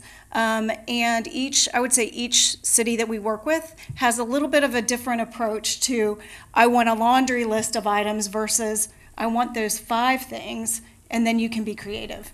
Yeah, And Mike, I think you have to say I something would just add that, one of the things that we do typically is we do a highest and best use analysis of the site. A lot of times the city will say, well, we're going to build 100 residential units and 250,000 feet of retail space, and it has no basis of reality in the marketplace. And that would be a failure for everybody, So we'll do a highest and best use analysis. We'll come up with what we think the appropriate mix of uses is, what will be the best in terms of execution for the city, and then you all get to decide, But we, having the developers come in, the best and the brightest. I mean, we just did one at Johnson and Wales University. We had 20 offers on that site with some of the best really developers in the world. So we're very excited about this for you all. I think you have a great site, and we're looking forward to contributing.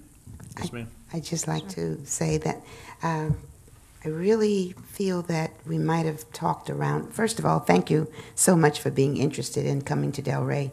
You're going to bring in expertise that the city unfortunately does not have. I think this is just the latest iteration of expertise that a lot of cities don't have. We have attorneys that we go outside and we get outside attorneys.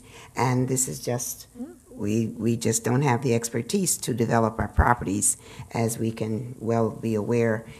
Some of the things we've been trying to do have not been successful, perhaps because of that. I look forward to a first-class organization that if just the idea that the city of Hollywood has done exactly what I believe we're doing. Now, I've been a part of a lot of goal settings. I do not, however, remember ever having a workshop asking, well, what do we want with that property? We've talked around it. Some of us have talked to some people who may have gone out and come back with something. I have ideas that I'd like to share. I don't know how they're going to fit in that list of top 5. I didn't even get to involve myself in it until I took a tour of our property. And I would dare say we are in desperate need of some help, and I look forward to working with you. Wonderful. Anyone else? Thank you. Sure. Thank you very much for the presentation. And I read the backup, which is a little bit different than what you presented today.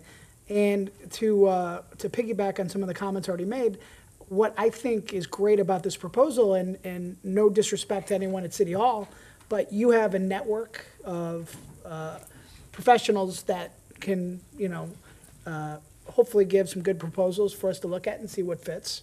The history, the track you have, particularly here in the state of Florida, with much larger projects, but also some golf courses and things of that nature, shows that you really, really do a marvelous job. So I will absolutely be in support of this. And thank you very much for coming forward. Thank you. Thank you. Deputy Vice? All set. What kind of time frame are we talking about here from start to finish, roughly? So we can get started preparing the solicitation and the marketing materials right away. Okay. And I would say within a month, we could have those materials ready and ready to go to market. We typically like to allow 90 days for developers to respond. These are complex projects, and we want to give them time to choose their development team and partners. So we like to have that bid on the street for 90 days. And then another month or 2 to evaluate the proposals. If we receive 16, like we did up in Jacksonville, then it takes a little bit longer to review the proposals than if we receive 6. So I would say start to finish anywhere from 7 to 9 months. Typically, and we can move faster, what we find is that typically our public sector partners can't move as fast, especially if we want to do a commission workshop and some things like that. So.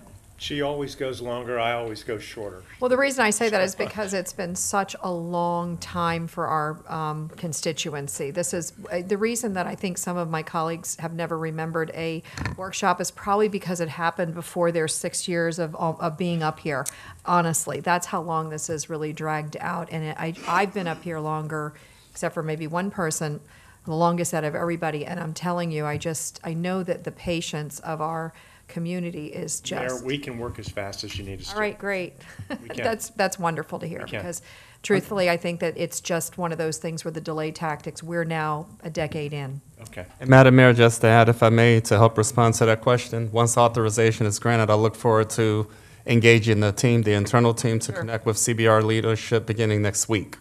Beautiful. So from there, I'll be able to coordinate direction to work with the city commission in terms of the respective input process so that we can expedite as well as we possibly can. Beautiful. That sounds great. All right. Motion to approve. Second. All right, call the roll, please.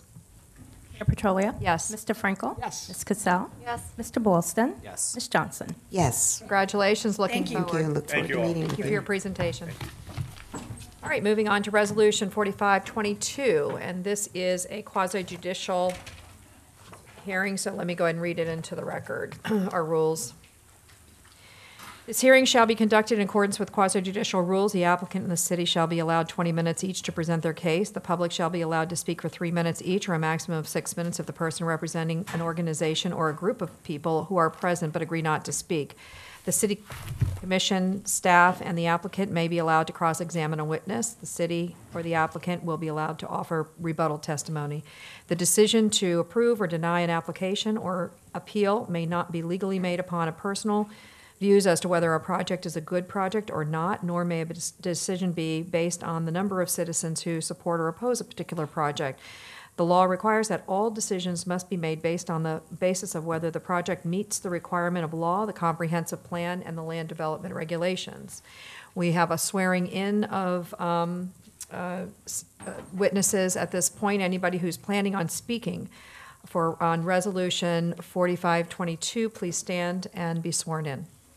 By the authority vested in me as a notary of the state of Florida, do you swear or affirm that the testimony you're about to give is the truth, the whole truth, and nothing but the truth? Very good. Ex parte communication from anybody on the commission. Let's start with Deputy Vice Mayor. Out of the abundance of caution, I'm going to say the applicant, but I didn't speak to anyone directly based on what's here today, but just. I would say the same. Okay. The applicant at some point, but not regarding the current issue. Same here. Okay, very good. And then moving into entering the project file into the record.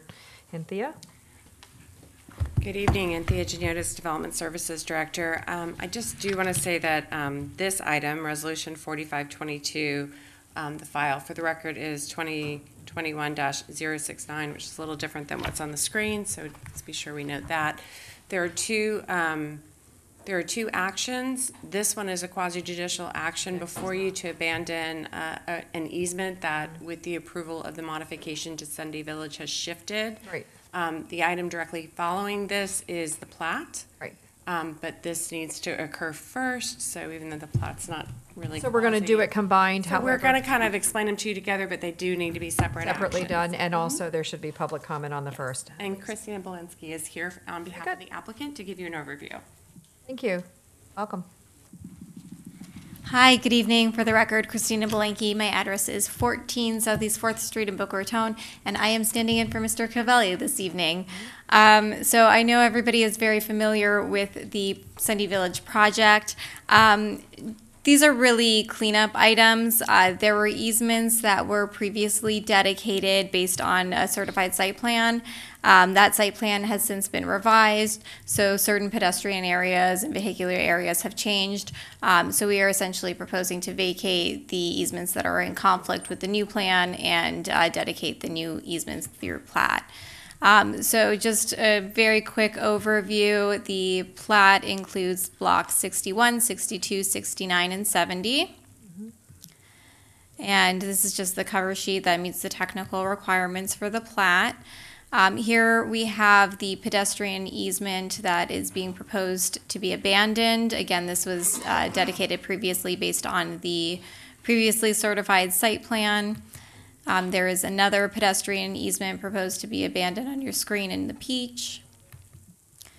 And then here in the yellow is a pedestrian and vehicular easement that will be dedicated. And then in green, there's the start of a pedestrian easement dedication that will continue on the next screen. Also in red, those are roadway dedications that will be made through the plat. And here you have that continuation of the pedestrian easement dedication and the, again, right-of-way dedications in red that are going to be occurring through the plat. And just to show you kind of an overview, an aerial image of the project. Again, the yellow is the vehicular and pedestrian easement area, and the green is the pedestrian easement area that will be dedicated through the plat. Again, more right-of-way dedications are highlighted in red. And per the staff report, I would just refer you there for showing compliance of the required findings and code requirements for approval of a plat application and the abandonment as well. And with that, I'm happy to answer any questions you may have.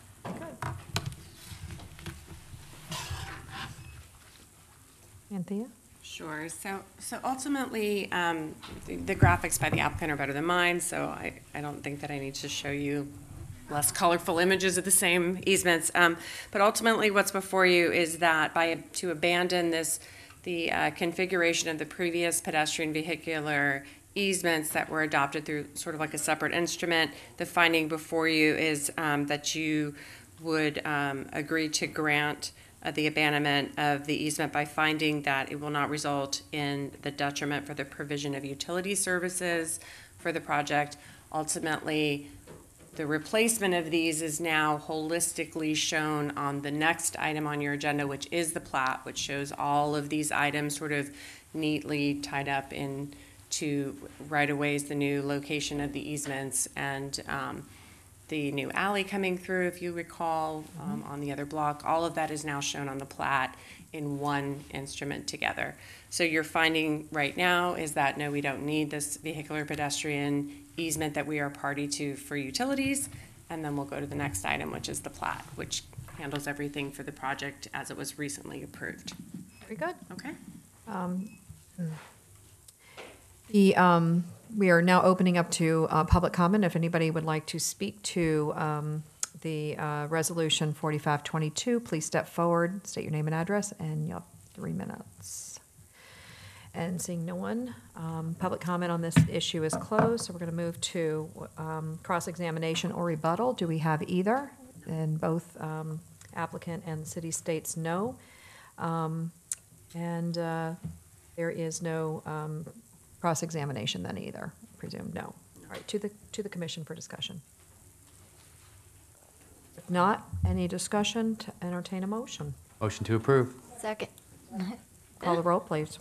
Mr. Frankel? Ms. Cassell? Yes. Mr. Ballston? Yes. Ms. Johnson? Yes. Mayor Petrolia? Yes. Resolution 43-22. This doesn't really require a lot of comment because this is really ministerial. This would have been on your consent agenda. Motion to approve. Second. Is that enough comments? Perfect. Any discussion? Seeing none, call the roll. Ms. Cassell? Yes. Mr. Ballston? Yes. Ms. Johnson? Yes. Mayor Petrolia? Yes. Mr. Frankel? Yes. All right, thank you very much. And we're moving on to 7D, which is the temporary use of outdoor areas. Thank you for jumping in. Good evening, Anthea Geniotis, Development Services Director, for the record. So I do want to make a couple distinctions about what we're here to talk about based on the public comment that you heard. So when we entered into the COVID sort of lockdown situation, we moved very quickly to allow a lot of our businesses to establish outdoor use areas that they normally wouldn't have. Right. We also allowed our restaurateurs to expand their sidewalk cafes in front of adjacent tenants, and no, they weren't charged for this extra spreading out. Right. We allowed our standalone bars to utilize outdoor space, and we allowed other private outdoor use expansions that we would normally assess parking for or require a site plan. And so we've kind of rolled this program a couple of times. I do want to make it clear that we made the decision, I think the last time we revisited this program, the decision and direction was made to go ahead and start collecting fees for the sidewalk cafes. And I think it's important to note that the code today allows the permittee to use the property in front of an adjacent business with permission. So sunsetting the temporary outdoor use area would not take away those expansions in front of other tenant spaces, assuming that they've gone through the process and they're paying and they have the legal permission from the adjacent tenants. So those would stay? Those may stay under the city's pre-existing conditions, the code that we had in place prior to the temporary outdoor use areas. You do have to go make sure that you're process your neighborhood and community services, and you're paying for the square footage of the sidewalk area you're using. So I just want to make that really clear, that when we're talking about this, that doesn't take away that possibility, because chapter, I think it's chapter 5 already, I wrote it on the wrong piece of paper, chapter 6 already allows that possibility with cooperation from your neighbor. What we're here to talk about are some of the standalone bars are still utilizing outdoor spaces, and a couple of restaurants are utilizing outdoor areas as well. The last time we discussed this program, it was going to have a May 1st sunset. We do have one application that has been in process to consider allowing the 2COP standalone bar to have an outdoor use area. We had intended to bring that back tonight, but we haven't finalized it, and I'm concerned that the applicant's agent may not be able to make the next meeting. She's going to have a baby or two, so I wasn't sure how to proceed, whether we go ahead and sunset on May 1st, everyone, it's over, go back inside, or come in for your site plan amendment and assess your parking as usual. The standalone bars do not have an avenue for maintaining any outdoor use area currently, and so is it time to go back into the building? Or do you want to tell us that those that are moving, that maybe have an application in process don't have to go away until they're done processing? Or do we just establish a new sunset date, and this time we really mean it, so I'm not sure what to do, and so I'm looking for direction today. I can tell you that some of the people who took advantage, or the businesses that took advantage, are no longer using the program. We have a series that particularly once the sidewalk cafes started to charge and this and that, they didn't take advantage of extending it, and they're no longer using it. We've had one noise complaint, but on one business only, and they're listed as invalid, so I don't know what that means. I don't know. Everybody else is not, so there's still a range of folks that may still be using theirs, including some standalone bars, including some yoga places, things like that. And so we're just really looking for direction, whether we're sunsetting at May, in which case we need to send notice so everybody remembers that it was temporary, or if we're establishing a new date, or if we're doing something in between.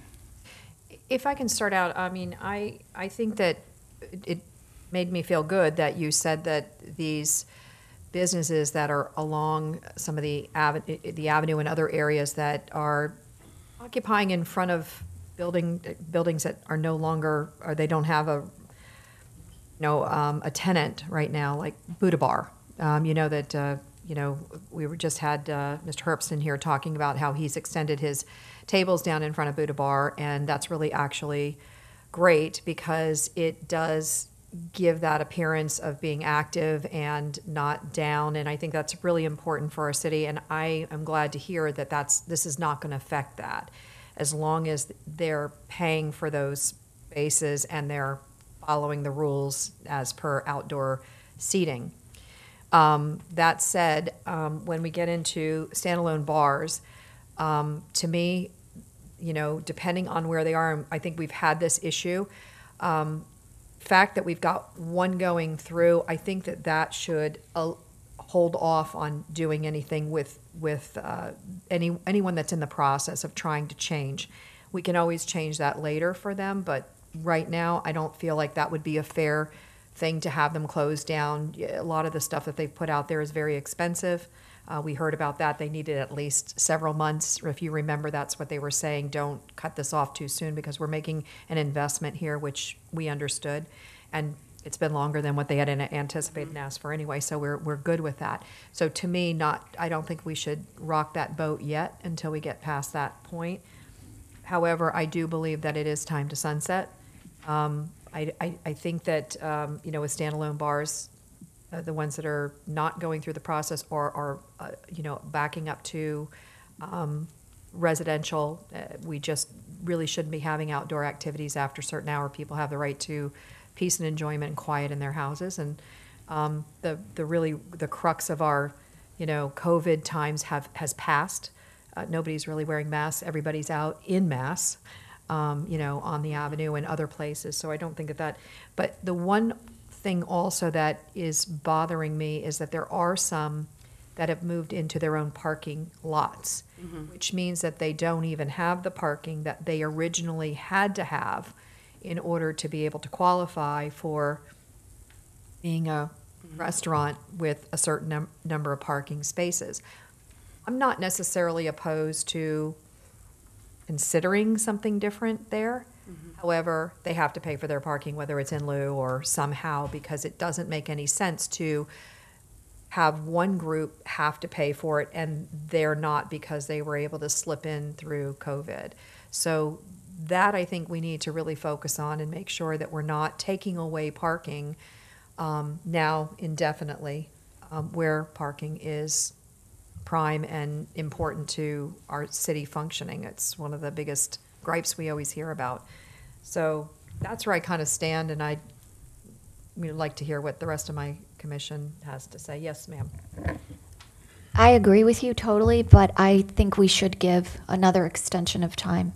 And then the COVID numbers are, that we know there's a rise of COVID. While we've determined it may not be as detrimental if you're vaccinated, I'm still dining outside. I really don't want to be inside unless I have to. I'm with you on the fact that it's a little concerning, our parking situation. I definitely think we should be charging for parking, but I think let's move it one more time. Maybe go, June, July, maybe even August, and then start. Well, now we're getting closer and closer to season, which is going to be, hey, listen, we need to get to season. I think you really have to pull the Band-Aid off or not. I mean, I think that we're never going to get to that point. I thought May was good because people are leaving, it's end of season, and it causes there's not going to be as much interest in dining outside any longer because of the heat. It's getting hotter. Yeah, so to me, that's the reason why. I wouldn't mind doing 30 days, but I Yeah. think that if you're going right through the summer, there's going to be no reason why you shouldn't go through the fall and the winter and everything else again. So Yeah, I question if it's going to really get quieter, though. I think we're in a new place where people are moving here and staying. I don't think It's there's gonna be as hot. much movement back and forth, but you want to say a 30-day? Let's see what everybody else has to say. I don't know. Yes. I'll jump in. So, when I reviewed the agenda, I can't remember if it was with Mr. Moore or Ms. Jelen. But was staff going to recommend keeping it in place? Is that staff's recommendation? I think in light of the fact that there is an ordinance that's coming before you that's going to address a lot of this, I would probably recommend maybe sunsetting it at the second reading. And then, Okay. because at that point, they would have the ability to, if the ordinance gets approved, then they can go through the process to get an approval. And if the ordinance fails, well, then at that point, everything is exhausted. When do we think that is? That's the one where. That's the million-dollar question. Right, it depends. The baby. Right. Babies. Yeah. I'll say I that. don't see it going before June, to be honest with you. Right. Yeah, and for me, the months of August and September, they're the toughest months for our restaurants, for our hospitality industry in general. Significant. It's not a small decrease during those 2 months, and you see it every year. The DDA does restaurant. I think it was restaurant day, then week. Now it's restaurant month, just to support them through those times. And I think Deputy Vice Mayor Casal brought up a good point just in regards to COVID, in regards to is there really an off season? So I would be in support of continuing at least through those months. We'll have some clarification on staff's recommendation, of course, in regards to the ordinance that'll be in place. So I would like to extend it through October, so through September and August. And by that time, we'll have that clarification. That would be my recommendation. Thank you. Thank you, Mayor. I support you wholeheartedly. I think the more that we inch along and extend it. The next thing you know, it's going to be this time next year, and I won't be here. So I would like to say we have some bars that are going to have problems. We were having them before the pandemic, and I don't know that they're all in that mix of having gone into the parking lot or just what they've done. The one in particular that I will not name is right on top of the residence. And my biggest concern is that once we start allowing this, it gets more and more difficult to rein it back in. I would be in favor of maybe another 30 days. The heat's going to overtake us. No one's going to want to sit outside, perhaps. But we need to start saying what we're going to do and stick with it and stop making so many exceptions in order to allow someone to set up an establishment that our ordinances and our land uses don't allow, but we keep making waivers and exceptions, and everyone gets to do that. And after a while, our laws don't mean anything to anybody. So June 1st, perhaps, I'm done. This is a great conversation. First, I like having staff recommendation. I can't tell you the last time I've had a staff recommendation, so I've missed those. We used to have them on every item. Second. So, I see somewhat this on a case-by-case basis. City Oyster, I think they succeed in front of the closed business next to them. Absolutely. I think, was it Granger's? They used their parking lot, but, They're not doing it they got anymore. plenty of spots. They're not even doing it anymore, but they were doing it, and I could kind of see that, but I could kind of see it in other places, it wasn't successful. The one issue I have, it's related to this, but it's part of a larger picture, is 2 or 3 times a week, I go to my office on Southeast First, and there's empty alcohol bottles in front of my office door. There's garbage piling up all over the place. And we have a lot of good men and women on the streets early in the morning, but it's just like so much that they can't even, take part in it. So I'll go along with staff's recommendation. I think the comments are valid that we got to start reining this in a little bit. I'm flying out Thursday. I'm still going to wear a mask, but I guarantee you I'm going to be in the 50%. It's Oh, yeah, it's absolutely. an ever-changing situation. I think it's good to have options, and outdoor dining certainly has been an option. But also with outdoor dining, it's a little different than outdoor alcohol consumption in that it tones down to 10 o'clock. People aren't really eating at 1 in the morning unless you're at Dada. So I'm fine with the staff recommendation, but I think it's time to start reining it in. We can always bring it back if we need Didn't to. they have several recommendations? What was their? Well, Mayor, there One were of the following. options. Mayor, can I make a recommendation? I'm sorry, who am I speaking to? Oh. Who's talking? Then, Oh, Lynn, Somebody I'm over sorry. there. I heard somebody over there too. It was me, but I'm waiting, so. Well, I was just going Yeah. to recommend, we know this ordinance is coming back for second reading. Our goal is to get it before you in June. What about sunsetting it 30 days after second reading? And at that point, you can say, they'll have to get an application into the city within those 30 days, and if you do, then you're grandfathered in. And if the ordinance is denied, then you have 30 days to close shop. I that's just fair. ultimately too, I just do want to make it really clear that if you are a restaurant, you are allowed to do outdoor dining. It just means you have to park it. Right, So, absolutely, We've and got to that's- figure that out. Now, there right. are other uses like the standalone bars, and there's 2, I think both the Sail Inn, well, actually the Sail Inn, I'm not sure the OG is a restaurant yet or not. They were transforming. and- closed yesterday, 'cause they're making Yeah. all the improvements. So, they're the ones that the code doesn't accommodate that option of a Isn't Port and process. Famous also one of them too, or no? Theirs was revoked, but they're moving into a full restaurant as Okay. well. Was always their end game. I think the Gotcha. COVID impact financially Got it. was impacting their schedule. So then there's our restaurants who can have an outdoor use. Right now, outdoor dining is allowed, but you have to mitigate your impacts. The sidewalk cafe ordinance today allows you to go in front of your neighbor if you have a notarized form that gives you permission from them that it's okay that you're in front of their business. Pardon me, Anthea. And then the other thing is, we don't let you.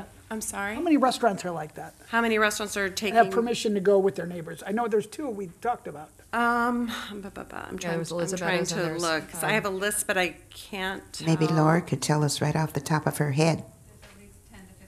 There are not that many that actually are legal. Yeah, Laura said on 10 to this, 15. But I don't know. Honestly, Sammy and I can come up with a list for you the next time we consider this, I suppose. Johnny Brown's, I think, is one as well. But the other distinction is that our usual sidewalk cafe ordinance doesn't allow you, if you're on a corner, to use both sides. You have to pick a side. We would loosen that up as well. So some of it is position that would not be accommodated under the current code. Others are, but you need to just go through the application process, and I think most of them have done it because we required the notarization under the temporary program as well. So I'm sure those that are stretched out are legally stretched out because our city attorney made sure we had all the hold harmlesses. So it's really the uses or the parking impact that would have to be resolved for the use expansion on private property. Outdoor alcohol requires a code of ordinances amendment, and that's part of what you'll consider with the 2 COP. I can tell you that if they're successful, the 4 COP is one of those. Will probably be bringing it forward. They're waiting to see how the other one goes first. So, okay, so. So do you want to do a motion with respect to what the... Motion with respect to what City Attorney Jelen was very eloquent. Thank you. Was it 30-day sunset after second reading? 30 days sunset after second reading, yes. Okay. Second. Call the roll, please. Mr. Boylston? No. Ms. Johnson? Yes. Mayor Petrolia? Yes. Mr. Frankel? Yes. Ms. Cassell? No. Okay. Moving on to public hearings, we've got an ordinance 1222. An ordinance of the City Commission of the City of Delray Beach, Florida, updating the capital improvement plan schedule and the comprehensive plan of the City of Delray Beach for fiscal year 2021-22 to fiscal year 2025-26 in accordance with the requirements of policies CIE 1.21 and CIE 1.26 of the capital improvement element, as more particularly described in Exhibit A, providing a conflicts clause, providing a severability clause, authority to codify, providing an effective date, and for other purposes. And this is second reading. So this is actually more of a housekeeping item than anything else.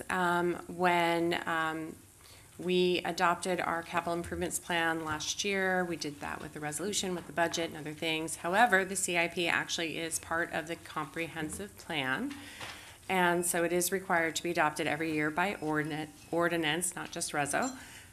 And when the next item started to go through the process with South Florida Water Management and DEO, they were the ones who noted we hadn't used their preferred mechanism for adopting it. There's nothing that this will do that will change any of what was adopted through that resolution.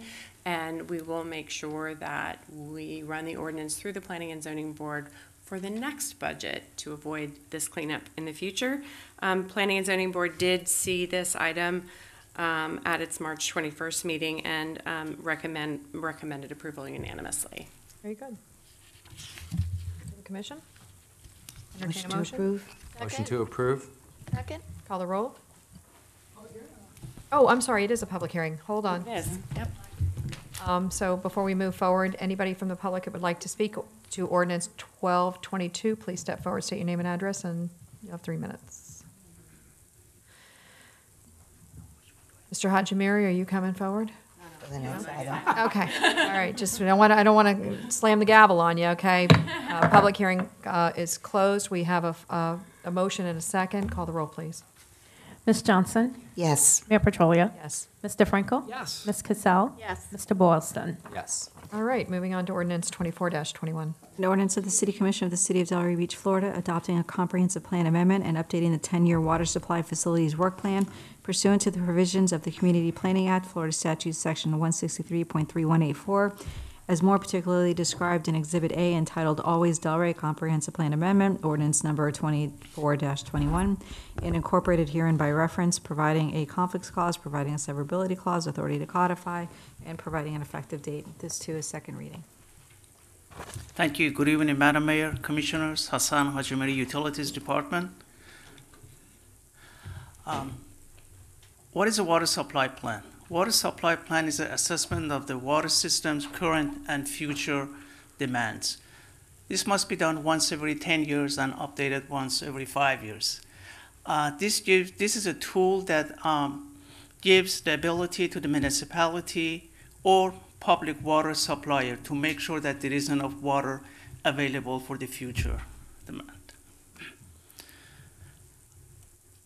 City of Delray Beach provide water service to within the service area, which is 16.5 square mile, and some small areas outside of the city boundary, and also town of Gulfstream.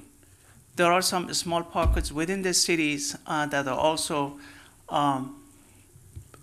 are unincorporated, and city provide water to just portion of it, not to the entire area within those hashed area. The water supply for the city comes from 30 wells. As you see here, there are 5 different well fields, 4 of them within the city, and there are 3 wells outside of the city located in Murakami Park. Within the city, we have Eastern well field, which is on north and south side of the Atlantic Avenue around Swinton. There are 9 wells within the golf course, municipal golf course, and also 6 on the east side of the I-95. So total of 30 wells, and these are the sole source of the drinking water for the city.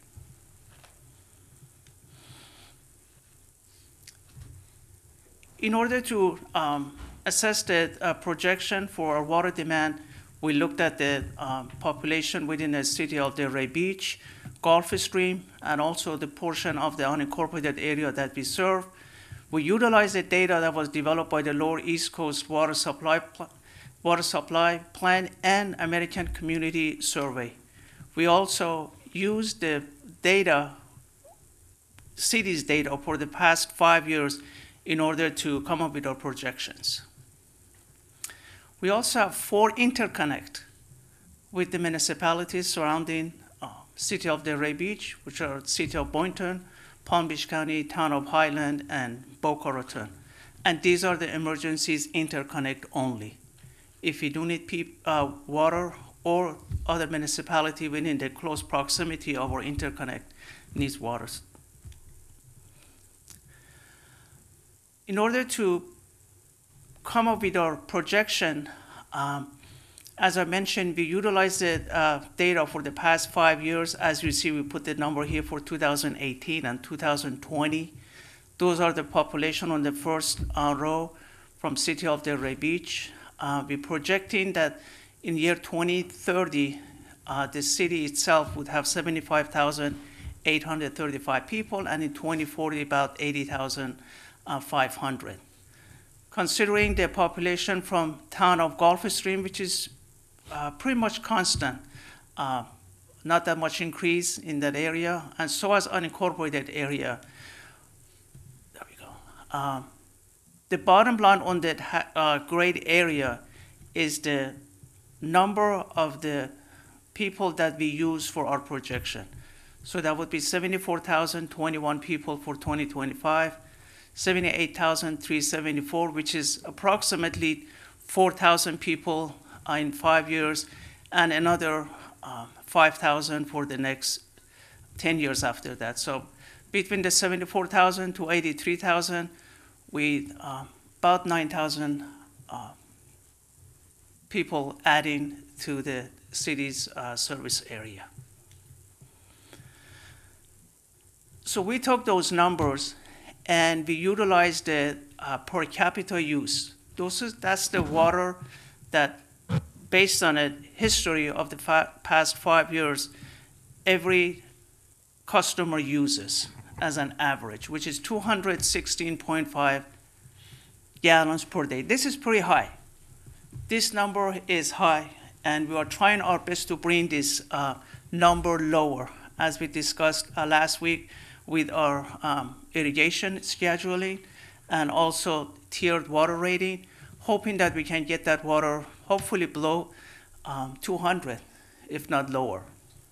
So when you multiply the amount of water that each person uses by the population, you come up with the amount of water that you need every single day. So that's average daily demand, which for 2025 is 16, 2030 is 17, and 2040 is 18 million gallons, excuse me, per day. And those are rounded, so 17, it could be 17.3 or 17.5. So for simplicity, I rounded to the 0 decimal. We're hoping that we can utilize reclaimed water for some of those demand, knowing that the new population, they will need water for irrigation.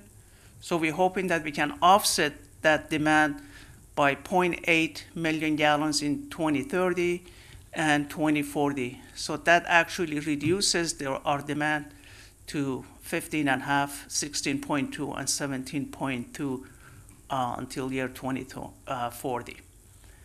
So why do we do all that? We want to see how much raw water do we need. So we want to make sure we have enough water supply. And we know that when the raw water comes to the treatment plant, we lose some of that water during the process, which is approximately 3% of that water. So when you multiply those numbers by 1.03, you come up with the raw water demand, which is for 2030 is 16.7, and for 2040 is 17.8 million gallons per day. That's how much water we need to have water supply in order to make sure that we have enough water for our customers. Currently, our consumptive use permit is 19.1 million gallons per day from South Florida Water Management District. So comparing those two numbers, we have about 2.4 million gallons for 2030 and 1.3 for 2030 raw water supply available. This graphic shows basically the location of our superficial aquifer, which is between 85 to probably 150 feet below ground level. That's where most of our water comes from. 29 wells out of those 30 wells bring in water from the superficial aquifer. We have one ASR well that is not being utilized. That brings water from Floridan aquifer, which is about 1,100 feet deep. So brief summary, as I mentioned, in 2040, our demands are around 16.7 to 17.8, which I simplified it out to 18 million gallons per day. And we have 19.1 available capacity, so it does meet the demand. And this plan was reviewed by South Florida Water Management District, and their comments were incorporated.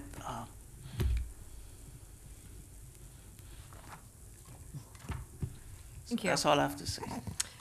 All right. Once again, this is a public hearing, so if there's anybody that would like to speak to ordinance 24-21, please step forward, state your name and address. Seeing no one, public comment on this is closed to the commission. I have a question for you. It's very, just, it has nothing to do with what I'm, obviously this is important, we pass, but we have one well that goes down deep into the Floridian aquifer. Yes, Florida, that's the ASR well, Aquifer Storage Recovery. That well actually is located just north of the City Hall, right next to that North Pump Station. Okay, and is there a difference in the water quality that comes from the deeper aquifer? That that actually bringing up the brackish water. Oh, interesting. It is a brackish water. It is not the superficial. So it's a totally different water quality that comes up. Usually utilize that kind of water when you have a reverse osmosis, when you have a RO. But that well was drilled, I think, 20 years ago or so. At that time, South Florida Water Management District, they were very interested with this ASR. So many municipalities, they drilled those wells, but unfortunately, most of them are not being utilized. Seems like a very expensive well to drill that you aren't using. It usually is, and South Florida, I'm pretty sure, at the time of the installation, they provided some grant to have that, because they were promoting the ASR. And the reason I ask that just is from the standpoint of the PFASs that are leaching into our, everybody's water supply in South Yes. Florida and Florida in general, and other supplies as well. Does it reach those deeper levels? Is that something that you would not see at that deeper level that you do see at the surface level waters? I doubt it if you see it at that level because of the confining layer, which. Yep, I saw that. There we go. There's a confining layer between the superficial and Florida and aquifer. Probably grabs it before it Yes. gets down there. But the plan is hopefully with a new water plant, majority of the PFAS level will be removed. Right, well, that's through our filtration system that we're going to incorporate regardless, correct? As part of the nanofiltration what I mean. nanofiltration treatment process, yes. Great. All right, thank you very much. That's all the questions I had. Anyone else? Yes. Just for the public information, though, our PFAS numbers are well below. Yes, ma'am. The PFAS is a 70 part per trillion, and that's a health advisory level. Right. That is not the mean, that's not the MCL. MCL is a law. That's one thing that we have to go with. Right. But for instance, the lead, copper, those have an MCL. But PFAS has a health advisory level. And until that is adopted by the EPA, that actually will say, well, this is your limit, then at that time, entire country needs to obey by that. But right now, our numbers are way below 70 part per trillion for PFOA and PFOS. And those are the only two that you have to add to come up with that number. Because when you sample the water, it comes up with, I think, 17 or 18 different PFAS. But EPA only regulates, not regulates actually, set a health advisory level for those two combining together. Gotcha. Thank you. But hopefully, as we move forward, I hope we're all on the same page as doing even better than what is required. Yes, sir. Yes. The plan is hopefully to get this with the nanofiltration, the way we design it to be less than a 20. That's what we are aiming for. Excellent. But again, PFAS is something that is been done many, many years ago by many industries in the ground. It's not something that we do at the plant, or it's not something that the resident do it. It's just there. Well, it's through chemical processes over the years that have filtered down through the different, layers of our ground into our groundwater, and it's not specific to Delray Beach. It's everywhere, and it's what we have to deal with and contend with because of how we're living and what our expectations are on certain things like even pizza boxes that actually, contributes to this chemical. True. And we did in City of Delray Beach. We voluntarily tested PFAS that no other city had done. I thank you for that. Yes, ma'am. Thank you. Very good, thank you. So if there's no other questions, entertain a motion. Motion to approve. Second. Call the roll. Mayor Petrolia? Yes. Mr. Frankel? Yes. Ms. Cassell? Yes. Mr. Boylston? Yes. Ms. Johnson?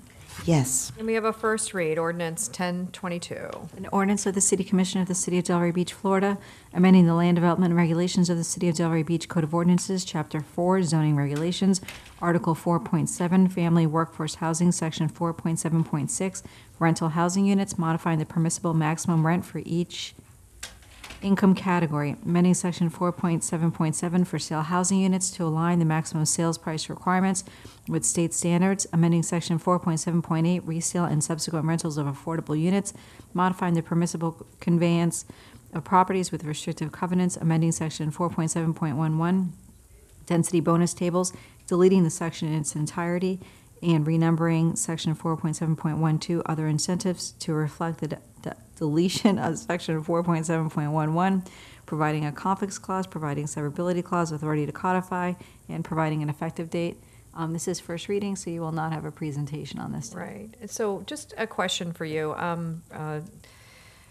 Jelen, is this, we know that there was a difference in the county to us, and it looks like we're taking out our section and putting in the state's. No? Okay. No. Oh, I'm sorry. Hi, Anthea Giannotis, Development Services Director. So when we had a workshop on affordable housing, and I think we have a lot of work to do in that aspect, but one of the low-hanging fruit that was identified at that workshop was that the city's ordinance currently allows, for example, language that's being stricken through this ordinance on page 2, units targeted for the moderate income household at 81 to 120 of area median income can actually have a rental rate that doesn't exceed 140. And it was the same thing for 61 to an 80% AMI. We had a step in our code that That's what current we're staff moving. doesn't understand why we would allow a workforce unit to charge beyond what the income level is, and we're setting up our households for financial stress. And so that was a direction to remove that immediately. good. So that's what you're seeing before you now. The bulk of what is being struck out, just in terms of pages, are example density tables. They're just illustrative of how it works. And our intention is to move that maybe onto an information page of the website. It's not really regulatory, so it was a lot of code pages that wasn't code. And then there's a few updates in terms of inheritance and transfer of title through families of those units which are deed restricted traditionally. So, Very good, thank you. Entertain a motion. Motion to approve. Second. Mr. Frankel? Yes. Ms. Cassell? Yes. Mr. Boylston? Yes. Ms. Johnson? Yes. Mayor Petrolia? Yes. On to comments and inquiries of non-agenda items. Mr. Moore. Thank you. One item briefly. Via the April 8, 2022 City Commission information letter, I advised the Commission relative to the initial anticipated timeframe for a selection process for solid waste and recycling services throughout the community. I initially contemplated that to be initiated in the month of June to offer recommendations in September. We are actually prepared and queued up to proceed a lot faster than that within the next couple of weeks. So we're looking at the beginning of May, enabling recommendations to be brought to the City Commission by August. So I just wanted to offer that clarification for good measure. And again, we have the work necessary to proceed accordingly. Thank you. Thank you. Anything else? No? No, ma'am. The attorney? Just a reminder that on Thursday, I'm going to have the public noise workshop. It'll be in the chambers here, 6 o'clock. It is not a city commission workshop. I apologize for the confusion. It's meant for the public to come in. Our outside consultant will be here. He's going to provide the public with some of his preliminary results from the sound studies that he's done. And we are also going to be seeking volunteers to go on sound walks. They'll occur on 2 different evenings, and they'll be an hour long. So if anybody's interested, you can email me or call the city attorney's office. And that's it. So we're not going to be here for that, or? You're welcome to, but it's not required. It's not required. Got it. He's very interesting, so I would recommend coming. Well, is he coming to us to do the same, or is it going, so we would be seeing it a second time, or is this going to be different? What you're going to see is the draft ordinance in a workshop first, so that you can, provide your feedback and give us some direction as to decibel levels and things like that. This is a little bit more informative as to the processes that he's employed thus far and what he's going to be doing in the near future. And at 6 p.m. on Thursday? Let me double check. Is it going to be on YouTube? The reason why I ask is it's not in the backup. It's at 6 o'clock. I did not plan on live streaming it, but I can speak with IT about that. Listen, I don't need to cause any problems for the 3 of us that watch these things live. Don't worry about it. Very good. Well, thank you. All right, so anything else? All right, to the commission. Let's start on this end. I'm sorry? He already did his. No, he did. He mentioned that the waste management contract is going to be starting earlier than anticipated. No problem. Yes, sir. Mary, you had mentioned the Vista Del Mar and Andrews Yes. conversation Uh-huh. that was brought up during public comments. I think that might be a good item to include in our goal setting. Absolutely. Well, I think that would be part of a CIP project that we need to put in play. Absolutely. And I think that we've talked about it for I don't know how long, and everything always seems to kind of jump in front but it's so busy there now. I think it really It's is dangerous. important. I mean, it's really a safety. It's not a I agree. convenience. It's not a 100%. convenience. Now, I think that we're going to topic, run it's a into safety. some real issues there, just as we have in some of the other districts, like the Marina District, Historic District, where people's houses, or, especially when you get closer to to Atlantic on Andrews, there are houses and driveways that are right along the road, and it impacts their ability to park. So that's all going to have to be worked out. But we have the same issue on George Bush Boulevard too, with all of those different angles of drives and whatnot. So somebody can figure it out, I'm sure. It's not like recreating the wheel. Yeah. But yeah, I agree. Let's have that added if we can to discuss. It's a bigger topic than staff can just go Absolutely. address. Yes, ma'am. Yes, sir. I was wondering if there would be a consensus to discuss a building safety inspection ordinance. I know we were waiting on the county and state. State's not coming through clearly. I don't know, haven't received an update from the county. Our neighboring city did step out with their own, so there would be kind of a model. I heard other cities are now looking at that model that we're waiting, like we were. Just curious if. I brought that up, I don't know how many times there was never an appetite for it, it felt like, but I don't know why we couldn't even go May to I? them and ask, just real quick, ask them to maybe pay for their services to come down and take a look at in other words, not create another, heavy load on our, but share in the cost possibly. But anyway, yes. I think at the meeting where I asked for us to give Mr. Moore direction, that was one of the items, an ILA with BOCA to share the Potentially. services to inspect the buildings. I don't know that we need to go all the way through an ordinance. I think We might have to adopt something by reference. We would have to have our own, we'd have to adopt. I their think you ordinance got by it reference. consensus. I mean, Okay, I think we're all great. on board. I was trying to be patient. I know, Ms. Gentlin, that was one of your recommendations is. I think the but- ILA is a good route if BOCA's willing to do it. If BOCA's not willing to do it, you're going to have to make some very serious considerations regarding, inserting yourself with liability potentially, as well as proper staffing. Okay. Right. That's always a concern, because you can adopt anything. But if you don't have the staff that's able to enforce this, and I'm sure Anthea can tell you, that in the building department, it's hard to find inspectors as it Absolutely. is. And so add this additional level. But I do think, and I know the mayor and I had spoken about the ILA with BOCA, I think that's a great idea, but obviously We don't BOCA have has that to many be- buildings. I mean. No, we really We don't. So that's why I'm saying to create something where we actually now have a whole hired staff for this. Right. For such a small number, that it might be better just to help them with their cost and get the benefit of having, our. I would our- love to explore that. Yeah. Mayor? And if not, there might be a way to be able to create a little local contingent with other, municipalities, not necessarily just us alone, but because everybody's going to be in that same situation. So if we can't find somebody that's already doing it, maybe we figure out if there's a way to be able to share the cost together. Yes, ma'am. I'm sorry. You don't consider the buildings that line the Intracoastal as being? Oh, I absolutely do. I There didn't- just aren't that many high-rise, buildings in Delray. Depending on what you call many. A dozen? No. I mean, unless we're going to be doing all two-story and to four-story, because most of our city is 4 and below. I just think that there are a lot of, I know there are at least 4, I don't, Yeah. I wouldn't say a dozen. I don't know Well, that's- how many are Yeah. on the ocean Yeah. that are on the west side of A1A. They're not directly on the beach. Right. But I think there There are are- quite a few down at the Caseria. Yeah, there are a few. Yeah. Mayor, I think Anthea has an update for you on Yes, what ma'am. BOCA's doing. Well, no, I'm so not happy with this, no.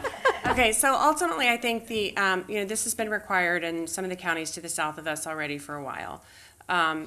But ultimately, most of these programs are characterized that you as the property owner has to go out to a structural Right. engineer to get the report and to determine what you need to do.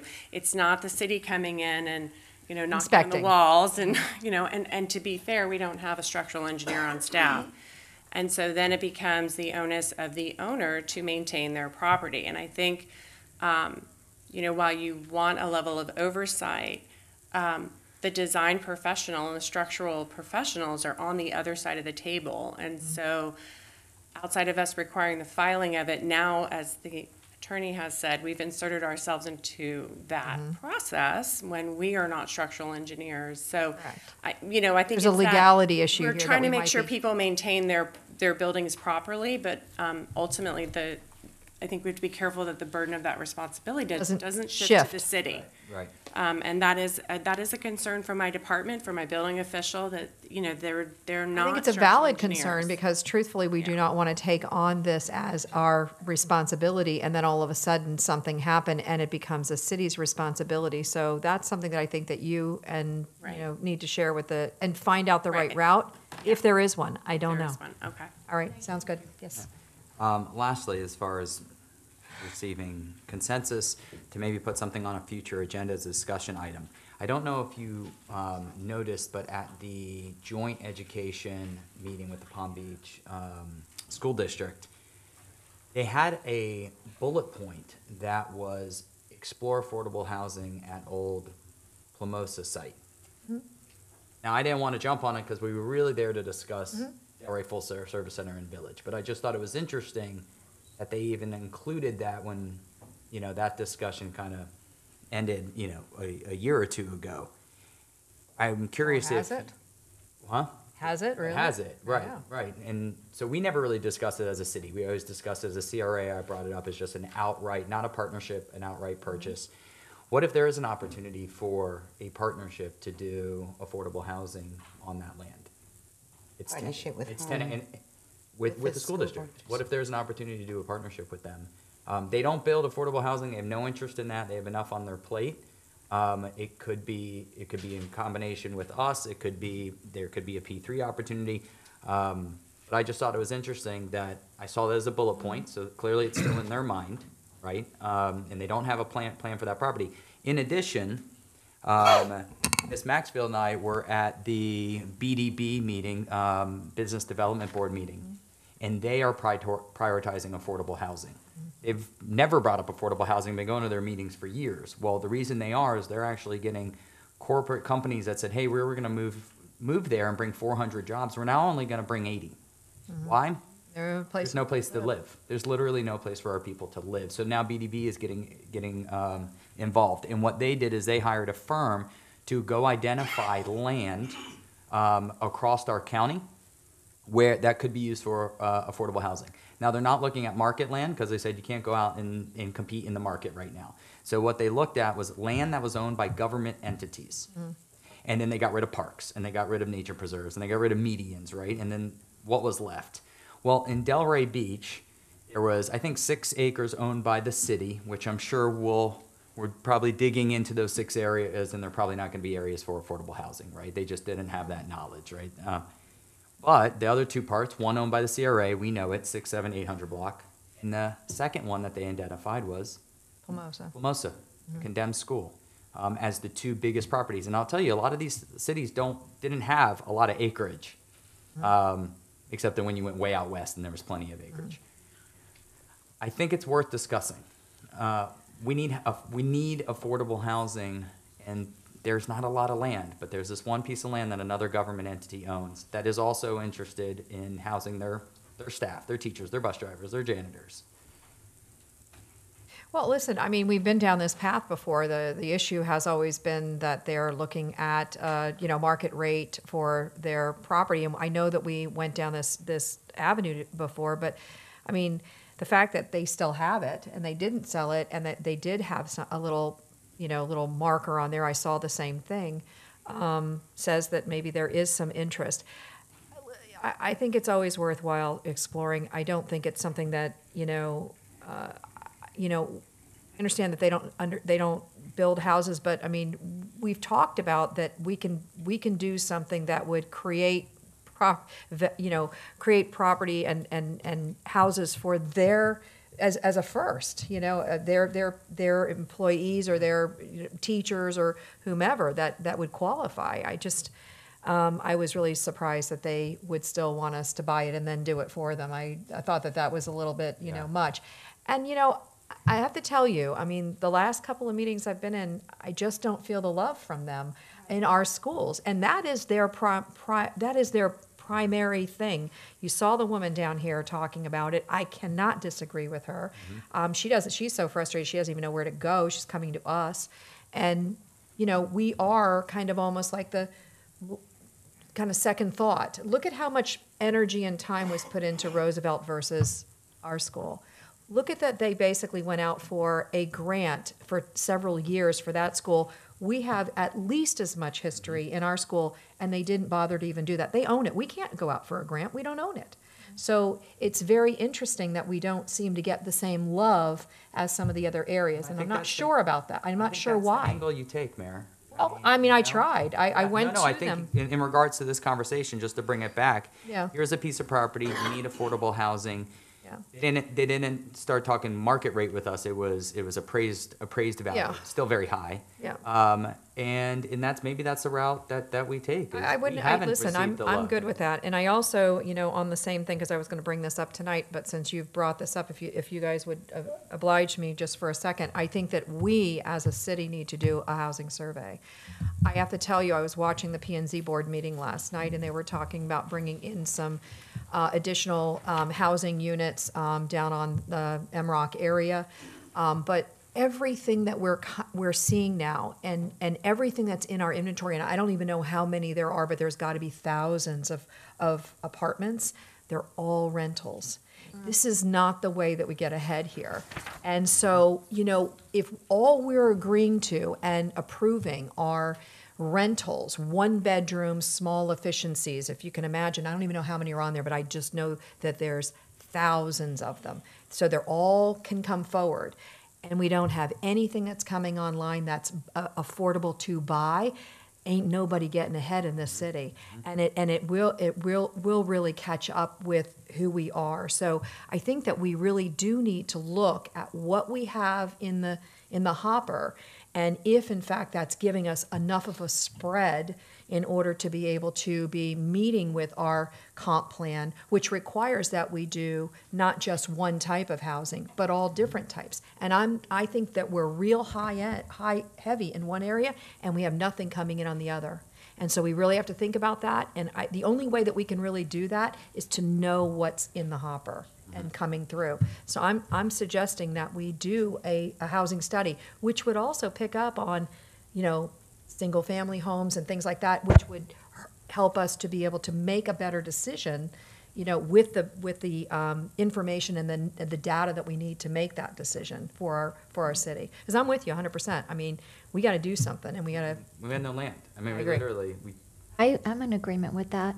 Okay. I think we approved something, I added it once, and it was an astronomical amount of apartments over the last couple of years.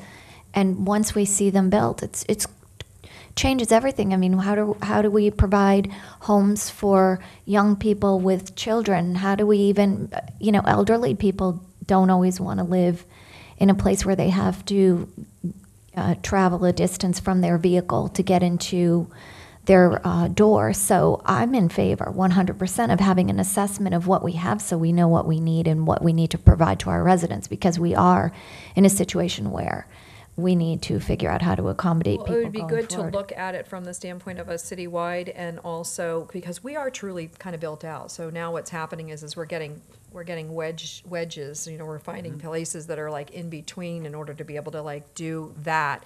So I just think it's time for us to really evaluate and figure it out, and then make a plan going forward. I don't think we can get that done by the time that we're hitting this goal setting meeting that's too close, but maybe a workshop afterwards that we could really kind of like dive into this and figure out a plan as to how we can move forward before our next budget cycle is The up. Affordable Housing Committee is bringing, I think their whole strategic comprehensive plan is at the state, I think, being reviewed, and then it's brought to us. There's a lot of significant changes in there in a good way for affordable housing, removing a lot of the barriers, so it's probably best that we actually do it after that. I think that's May. Yep, sounds Right, good. May, that comes in front of us in May. What else you got? So lastly, Super Seniors Tennis Championship, World Tennis Championship, kicks off Friday night. They tried to put it in Delray, but we're just our courts are too busy, so a lot of the matches will be played in Boynton and in Boca. However, out of the 8 hotels that are listed for all of these international, and it's thousands of people, 4 of the 8 are Delray hotels. Good. So we actually have more hotels. There'll be more people staying. All the hotels are booked.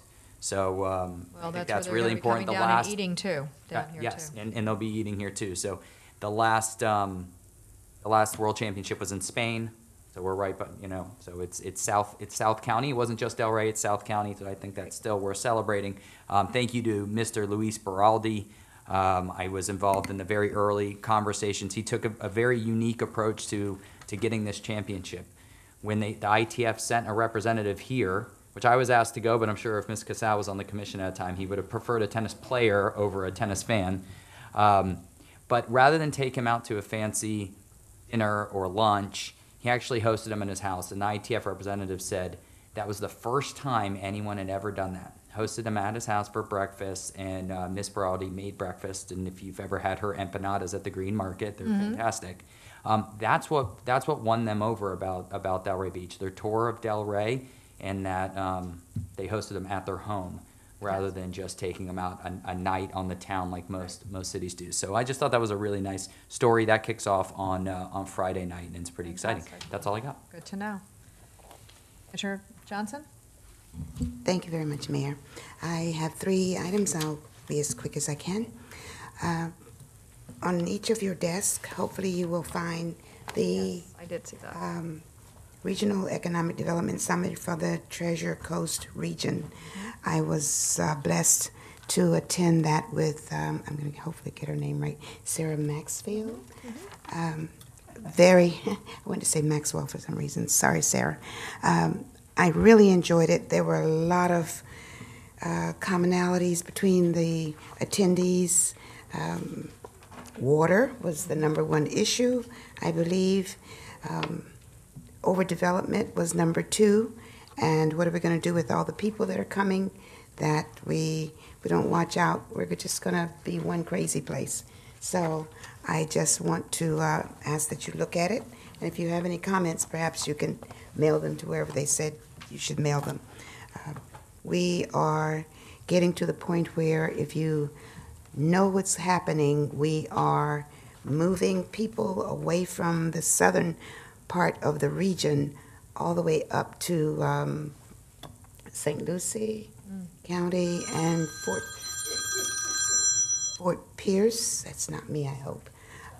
Anyhow, it was amazing. It really was. Some very passionate public officials who don't want to see us become Miami-Dade or Broward County, and I hope they prevail because we're just overcome with houses. I meant to bring a sheet that talked about the development the housing sales that are going on in the, I think she called it, the young lady that was the salesperson for the flyer that I received in the mail, the Lake Ida something. And she really was referring to what I consider the northwest section of the city on the other side of the fence of Lake Ida. $1 million homes. I saw one that I think sold for $2,475,000 or something like that. It's just, to me, astronomical, and it's just unreal, the housing market. Don't know how long it's going to last. I'm sure the people who are selling their homes hopes it never ends, but those who are being priced out of the market hopes that it ends very quickly. That ties in with where we're going to put the people who are affordable, or not housing that's affordable, that they cannot even ever reach. We had some talk about that when a presentation was done by the Community Land Trust at the Affordable Housing Committee on last Thursday night. So very interesting. So be aware of that. Mayor, I read somewhere that you were advocating the city to enter into a competition to conserve water. Oh, the Wyland, is that the Wyland? There's a every year there's a mayor's, I think it's called the Wyland Challenge, and every year we make a little quick video to help people to understand how to conserve water. So very good. I look forward to that. Every year.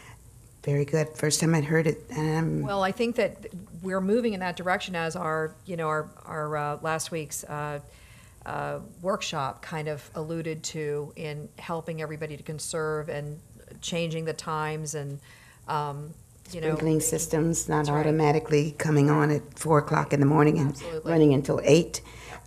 However, I'm very convinced that we won't have a buy-in for this in our city itself. I hate to tell the story, but a few months ago, one of our toilets, our ancient toilets in the first floor bathroom here, it was in the flush mode, and there is no shut-off valve or anything. And although I reported it, it was not until the next morning that a plumber came in to repair it. So we all know that the building is old and ancient, and I don't know what the answer is, but I can imagine how many gallons we had flushed down the toilet. Yeah, no, absolutely. So I don't know what the answer is. Maybe if something like that occurs, maybe an emergency plumber that we could pay whomever and not just throw up our hands and say the plumber will be here in the morning. So, or even if there's a shut-off valve. The toilets are old. It's nothing else to be said about that. Number 3, I wish to thank Attorney Lynn Jellin, I think, for this beautiful nonprofit annual reports. More than I probably nighttime reading. You shall receive. I thank you.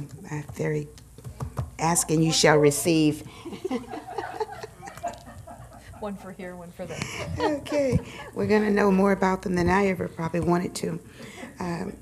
It's come to my attention, however, and I'd like to bring it to yours, that we voted to have the American Academy be a part of our Neighborhood Resource Center. It was one of those nonprofits, like the Urban League, the Legal Aid Society, Cross Ministries. Well, there's the American Academy, and I just, for some reason, that just bothered me, so I kept digging and digging, and scheduled a meeting and was informed that this, and did my own research, this is really a charter school that plans to tutor students out of our Neighborhood Resources Center. I don't think that was the purpose of the center. It was supposed to be you're an organization and you have a Delray Beach location where you can meet your clients. I understand that students would be there, even though the excuse is they'll be there after hours, so there are no adults, because you know there's a requirement that if you are having children in a particular location, you can't have outside people in there. So I don't think that was the purpose of it. And I know it's not the next meeting after we voted on it, but if there's any way we can stop that kind of activity, because I don't think that the center was designed for that. I don't know if our liability covers that. I'm just imagining if something happens to one of the students, what would be our liability? So I'd like to have someone investigate as to whether or not we miscalculated. Mr. Moore, I had a conversation with you following, I think you brought that up during, was it the workshop? I think it was the workshop. Yes, ma'am, you did. Correct. What came of that? I mean, Easter came and went, and I don't know what happened in between. So is there anything that you can enlighten us with? Ms. Doris, if you would, please. Yes, I know Neighborhood and Community Services went out and researched a little further on this particular tenant over there. What we did find is that they are providing tutoring services. They tutor no more than 2 students at a time, and are using the facility for that as well as any other activities they may be trying to do. But the tutoring activity is their main activity at this time. Well, one of the things that I think the commissioner brought up at the workshop meeting was that this was a tutoring, but with not for free. It was with profit in mind, and we're now utilizing and how did they get in versus others? There's a lot of questions that I had because I wasn't aware of. I mean, I know we agreed to it. It was probably on a consent agenda item, but I wasn't aware of all the details of it. And it's odd that we would add a line item nonprofit without really having discussion about that. And so I guess my question is that where are we with it? It's obviously a line item now.